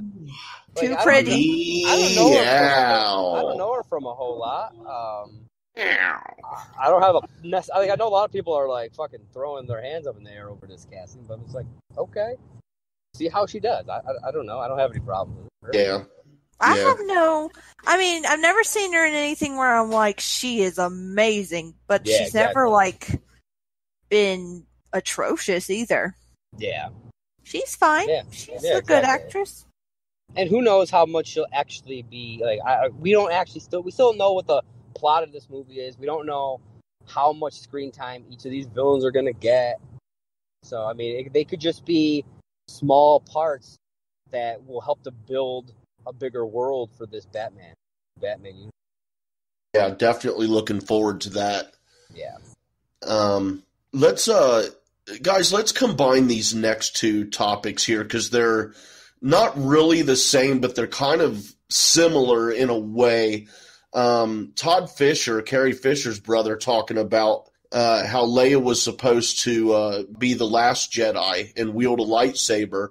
And that, I mean, obviously she had passed before they could do that, and JJ used past footage from Force Awakens to splice in and keep her in the story because they didn't want to use CGI.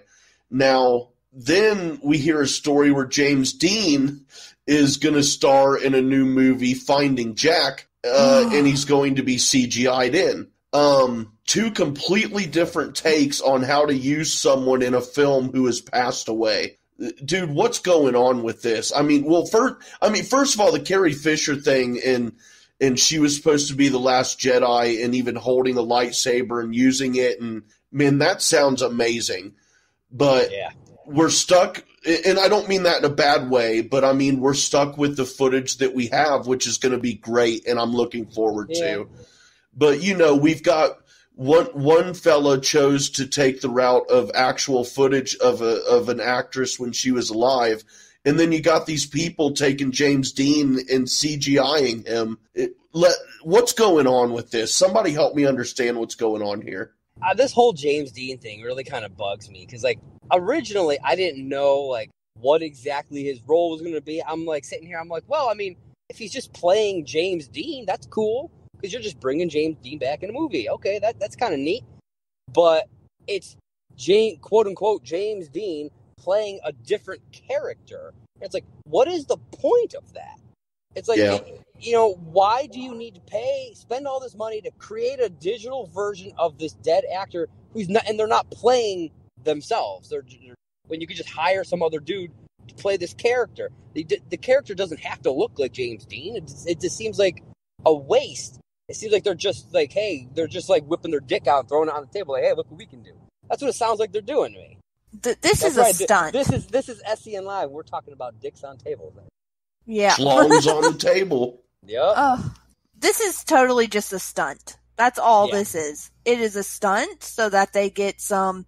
It's probably a crappy movie that was not, or it's a decent movie that was not going to get any attention, and they just want a little bit of attention. Yeah. And I wouldn't doubt that. It's extremely different than Carrie Fisher as Princess Leia. She's been Princess Leia her entire adult life. Yes. And they're using, even if they did CGI her, that wouldn't bother me too much because her whole family, everyone knows how tied she was to Leia and how much she loved being Leia. And we have enough footage and everything to know kind of who she would be as Leia going forward. We don't need to pick up a brand new character and cast a dead person. Yeah, exactly. And it's like, I've heard people, use the whole Peter Cushing Tarkin thing to try to justify this. Oh my God. And I'm like, no comparison. Yeah, I'm just like, okay, yes, he's a dead guy and they recreated him, but it's for a specific character that he played. This James Dean thing, it's not a character he ever played, and that would be different if it was like they were making a sequel or a reboot or whatever of a movie that he did, and they wanted to do that for him to play the same character, like just be shown as the same character or whatever. You know what? I'd probably be okay with that. And like with the Tarkin thing, I'm totally fine with that. And like I said before, if he was playing James Dean in a movie, I'd be fine with that. But what they're doing here, it's ridiculous, and I hate it, and I'm sick and tired of it. I think it hasn't even come out yet, and I'm sick and tired of it. It's gross. Yes, it's just gross, and and the whole point of, okay, so you're going to spend more money to do this than you could have to cast a no-name actor. They're paying at least probably 2 people. And on top of all the people working on the CGI. Yeah, they have to pay a voice. I guarantee you they have a separate voice and a separate body double. Guarantee. Yes. And so they're spending all this extra money when they could have. And it's not like he's a main character in this movie. He's like a third-tier side character or some shit. That, they could have just, some no-name person, you could have just grabbed off the fucking street probably and stuck him in this movie. And it's just a stunt. That's all it is. And I wonder if his family is actually on board with this or not. Yeah, I don't know. I mean, I would assume they'd probably have to be, otherwise they'd probably be suing them out the ass. Yeah, I mean, and something got said about, his family is excited about this or whatever. Yeah. They're probably getting a huge paycheck. I was going to say, what are they excited about? Seeing their relative in a film again, or the paycheck that comes with it? Yeah. Exactly. This is I hate this so much. No, I mean, I say, I hate all this, but I'm probably going to be in the theater to see this stupid fucking movie because I'm going to be so curious that I'm going to need to see what the fuck they did with it. And that's I'll just wait and pirate it for free. Wade. They don't get money from me for this. Nice. And I think that's sort of what Kristian was saying was like. That's what they're banking on. That's exactly like you said. It's a stunt. That's what they're hoping. They're hoping that it'll bring people in out of sheer morbid curiosity. Yes. And I'm not curious enough to see this because, frankly, I don't know if I could pick James Dean out of a lineup anyway. What? I've never seen a James Dean movie. Hey, Kalyn, who's that guy that played Uncle Jesse? John Stamos? Oh, Josh. Oh, is this a thing? That's all right, man. You haven't been here before. It's a little running bit. That's all right. I am the Roxy today. It's all right. It's all right. The point is, she knows who the fuck John Stamos is for sure. any female who was alive in the 90s knows who John Stamos is. He was How old Uncle were you Jesse. in the 90s? I was born in 91. Oh man, you're making me. So every 8-year-old girl knew who John Stamos was. Who Uncle Jesse was. He was the attractive one. Oh my gosh. Oh man. Well, but yeah, this is getting gonna over be to the Princess Leia stuff, Yeah. Out of this shit stuff, getting some good stuff. I would have loved to have seen the original plan for Episode 9 with her being the last Jedi. We finally showing her Force powers more than just what they did in Last Jedi with that little bit in the space. I would have absolutely loved to have seen that. And unfortunately, we're not going to be able to see that. But I really hope that they do give her a good send-up. I don't know what they're going to do, but I'm excited to see how it all turns out. What are your feelings about Last Jedi? I've never gotten to ask you. I'm actually somebody who's a fan of overall. I know that a lot of people aren't. I'm assuming both of you, because I know Wade's not. And it's from what it sounds like, Kalyn, you're not either. But there are plenty of problems, and I can agree with that. I rewatched it recently, and it went down a little bit from the first 3 times I've seen it. But I still, in general, overall enjoy what they're going for. There are things I would have changed, things I would have taken out, but as a mid story, like a mid part to this story, I enjoyed watching it. And I've seen it once, and I've tried to watch it for a second time about 10 to 12 times, and I've never made it past the opening fight scene, the opening battle. Really? I've tried so many times to watch it again. I love that opening battle. It's okay. It's okay, but for me, I'm like sitting there and I'm like, dude, I know what comes after this, and I don't want to watch it.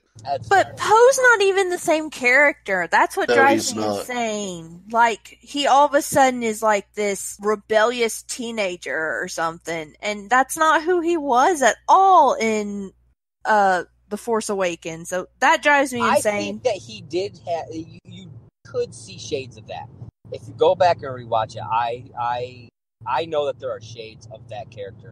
And I think him kind of being placed in a little bit of a higher bit of power, a little bit kind of being almost like the right hand of Leia.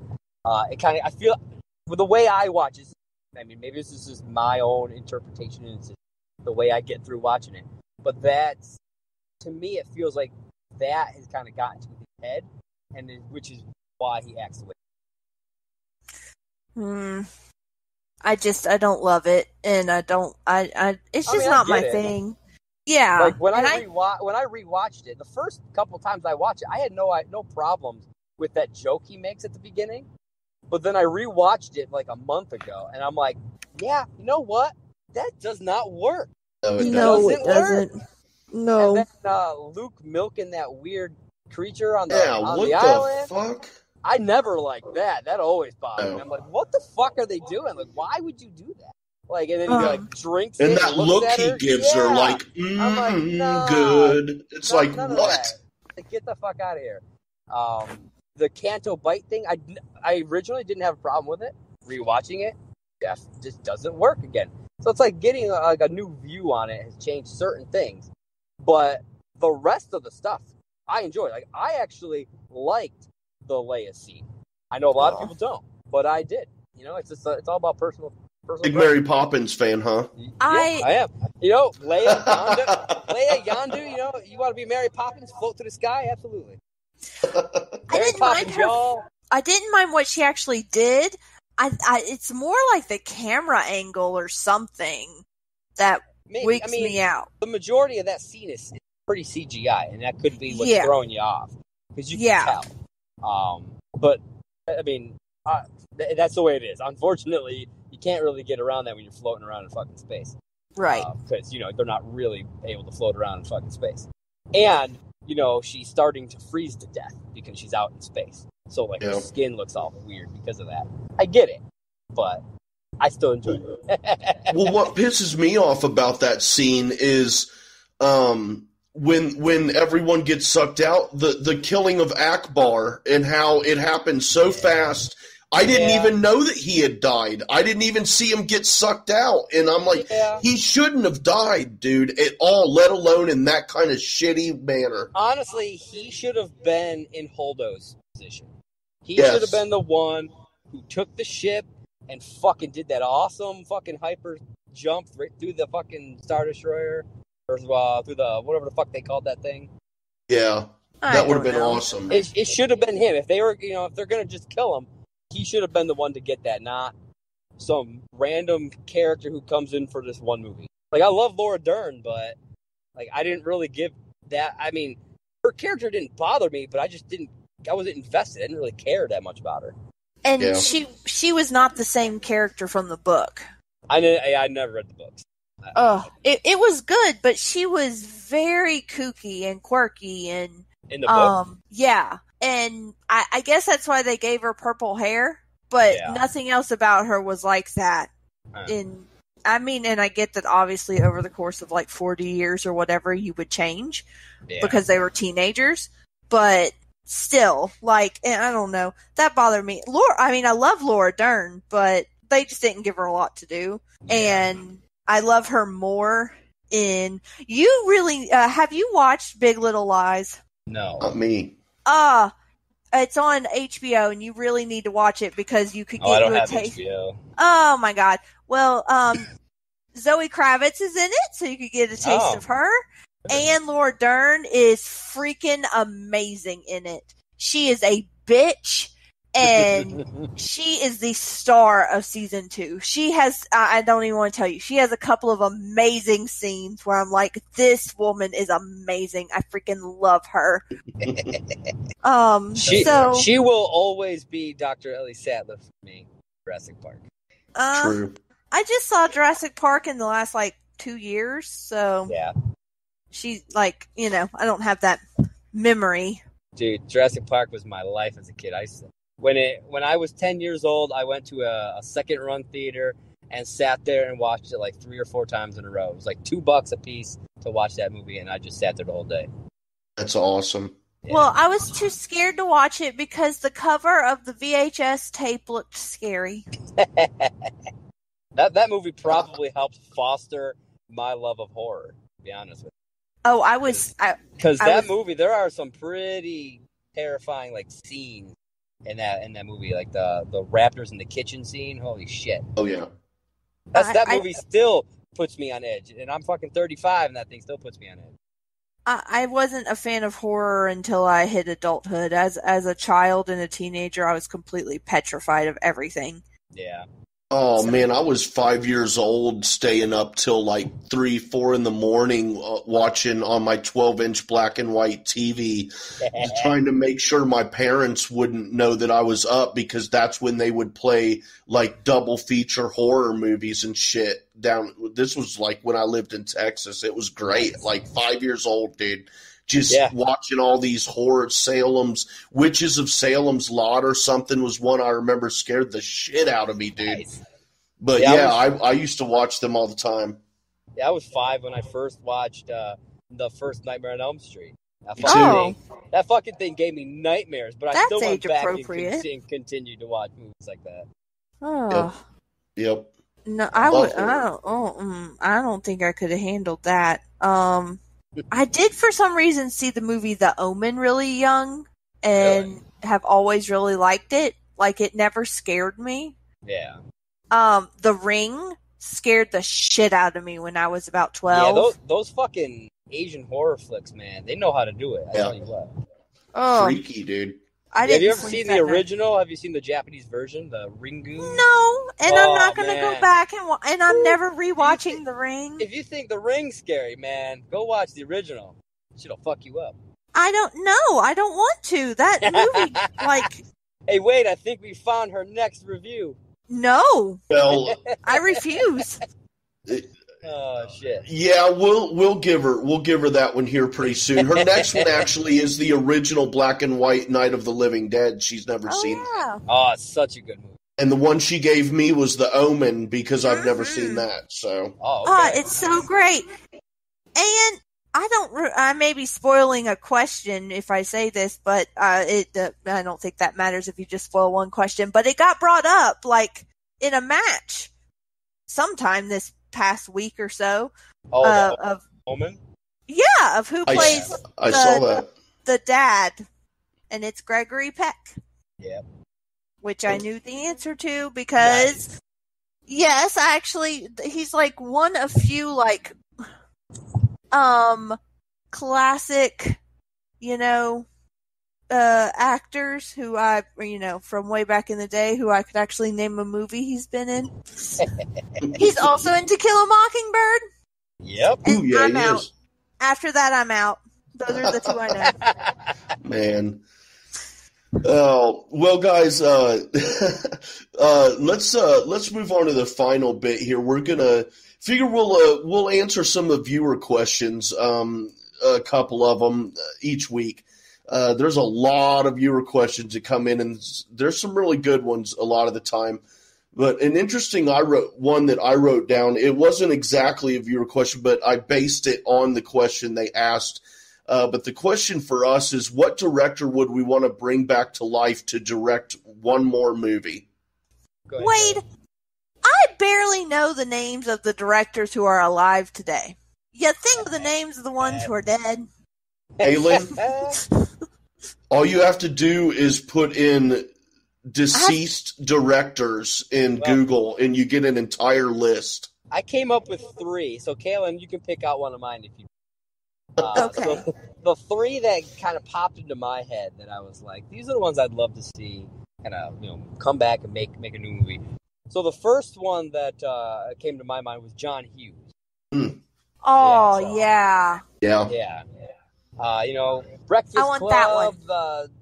All those movies I absolutely love, and I'd love to get his take. I mean, we get a lot of those coming of age movies nowadays, so I'd love to see how he could modernize his style today.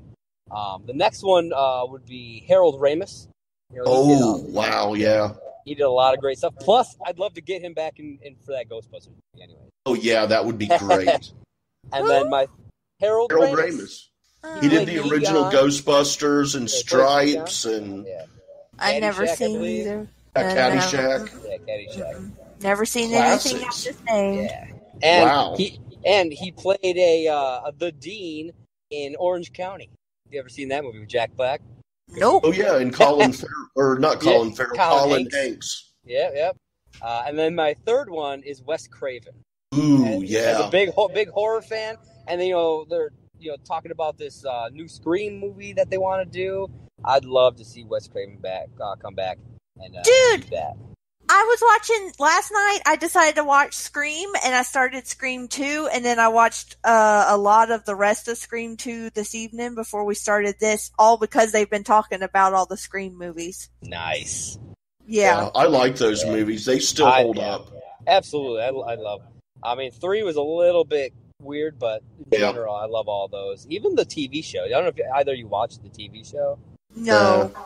So, like, the first 2 seasons, it was completely different. It was really just Scream by name, and that's it. They didn't use the ghost face. None of the characters. It wasn't in Woodsboro. None of it was. But it was a good show. If it had been called something else, it would have. I would have been great. But then they took like almost 2 years off and came back with a 3rd season, called it Scream Reborn, I believe. And they went back and they used the ghost face mask, and it was a lot better. So if you guys ever get a chance, I would recommend checking it out. I just might have to do that. Yeah, it was the first 2 seasons were on MTV, and then they moved over to VH1 for the reboot. Which one of those were you going to steal, Kalyn? I think I want to steal John Hughes. All right. Well, there you go. Dude, I picked Alfred Hitchcock. That's classic. Yeah, and with his vision and him thinking outside of the box, the way he worked the camera angles and the way his plots and I think that would be really cool to see what he could work with and what he could do today if we could get him back to do another movie. That'd be awesome. That would be awesome, absolutely. I've never seen a Hitchcock movie. Oh my God, you're killing me. Never seen The Birds? No. Never seen Psycho? No. None of them? No. Oh my god. I'm going Rear to make Window? you a list. No. I'm making you a list. There are going to be 10 movies on this list, and you are going to watch every one of these. Alfred Hitchcock was great. Yeah. I don't doubt it. I've just never, you know. You have to be okay with black and white movies. That doesn't bother me. He made me watch Clerks a few weeks ago. Well, Clerks is a very different beast. I'm just saying. But it was in black and white. I mean, it was in black and white. Hey, she got you there, dude. Don't even try. Don't even try, dude. She got you there. Just say yes, ma'am. It was in black and white simply for cost effective. Yeah. Well, that's because he was paying for the whole thing on a credit card. It's true. He was Kristian Harloff before Kristian Harloff was a thing. Yeah. There you go. So you're bringing it right back in. Oh, yeah. And our final question someone had asked was, if on death row, what would our last meal be? I personally... Can I make it myself? Sure. Then I think there's two options that I would do. I make this mean cheddar potato soup. It's fucking the bomb. And I absolutely love it. That, or I just learned how to make I just made my very first baked ziti, and it was fan-fucking-tastic. So either of those, I'd be good to go. Well, I think I'd have to go with a meal that my mom makes, which is the meal I always ask for when I get to pick a meal, which is like hamburger patties and tomato gravy with mashed potatoes and butter beans, and then some Bluebell mint chocolate chip ice cream. So real quick question. Tomato gravy, is that just pasta sauce or is it something different? No, it is not a pasta sauce. You actually because like in like Jersey and shit, they'll call it like gravies, like the marinara sauce or some bullshit. I'm like, what the fuck are they talking about? This is like more like a gravy. Like you kind of make a roux, but you don't take it to the extent that you would for a brown gravy. Okay. And then it's like some like stewed tomatoes or diced tomatoes. I'm not 100% sure what all my mom puts in. I know she adds some onions and bell pepper to it as well. And you eat it either over mashed potatoes or over rice, but I like it over mashed potatoes just because I love mashed potatoes. But I'll eat it over rice too. And so that would definitely be what I would eat. Cool. Or, God, what else? Some gumbo, probably. That's a very regional answer, though. Yeah. I would definitely have to. Well, it took me a long time to. So I got to narrow this down. I'm not in an Alive or a Donner Party situation, so I don't have to worry about that. I can pick any type of human I want. So I've got babies, I've got kids, I've got elderly folks, the bigger people like me, or just your regular people. Oh my God! So I'm just kidding. For real though, my suggestion though, go for a muscular guy, but not someone who's steroided out, because that's where the real meat's from, is the muscle. If you want like the best stuff, that's what you got to go for. Then why did they make baby cows like not gain any muscle to make veal? It's like a weird tender thing. Yeah, it's a tenderness. They have different parts. Like, they have natural thick muscle in other parts of their body, which you get that from. Yeah. But yeah, for my real answer though, I'd have to go country fried catfish, steak fries, mac and cheese, biscuits, a slice of chocolate cream pie, and ice cold Mountain Dew. Oh man. Ugh, Mountain Dew. Ugh. I just picked like one part of the dish. You guys are going all crazy on me. Well, it's a meal. Yeah. I didn't go that deep into it. If you want to get for real, then I'm talking like 5 main courses. I want some pizza. I want a steak. I want catfish. I want chicken. That's true. I'm going to make my stomach explode before you can kill me. Yeah, I'm going to eat a bunch of nasty shit so when I die and my intestines and everything inside of me come out of my asshole, it'll be extra nasty for y'all to clean up. That's what I'm aiming for. Well, in that case, I want like a shrimp po' boy and some red beans and rice. and let's see, some boiled crabs, and oh my God, I could go on and on and on. I love food. Now I'm going to have to make a midnight run to McDonald's. I don't think at any point I mentioned any food that you could get at McDonald's. No, but food's food. That's true. No, food is not food. Well, I beg to differ. She's Kalyn over here sounding like Martin Scorsese talking about fucking cinema. Oh, what the hell? Craziness. She is the Scorsese of food. Yep. I wouldn't.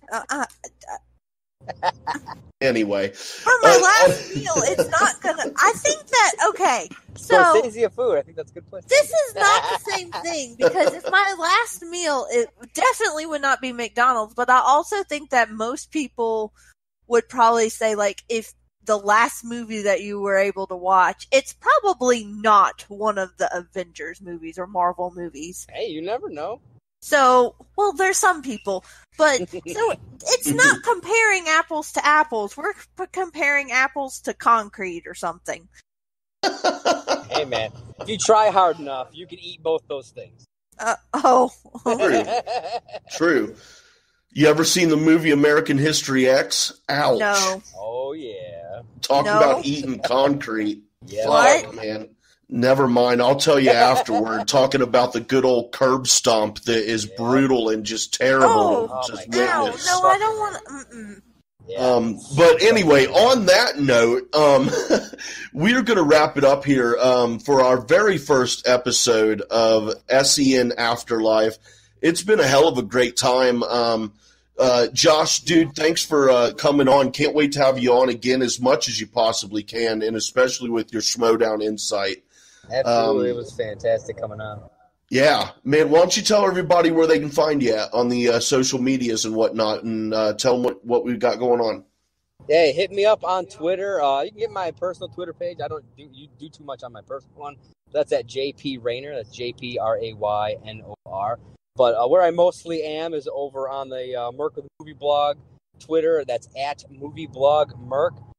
Both Twitter and Instagram and Facebook and YouTube at Merc with a Movie Blog. Also, check out my other sites, DC Comics News.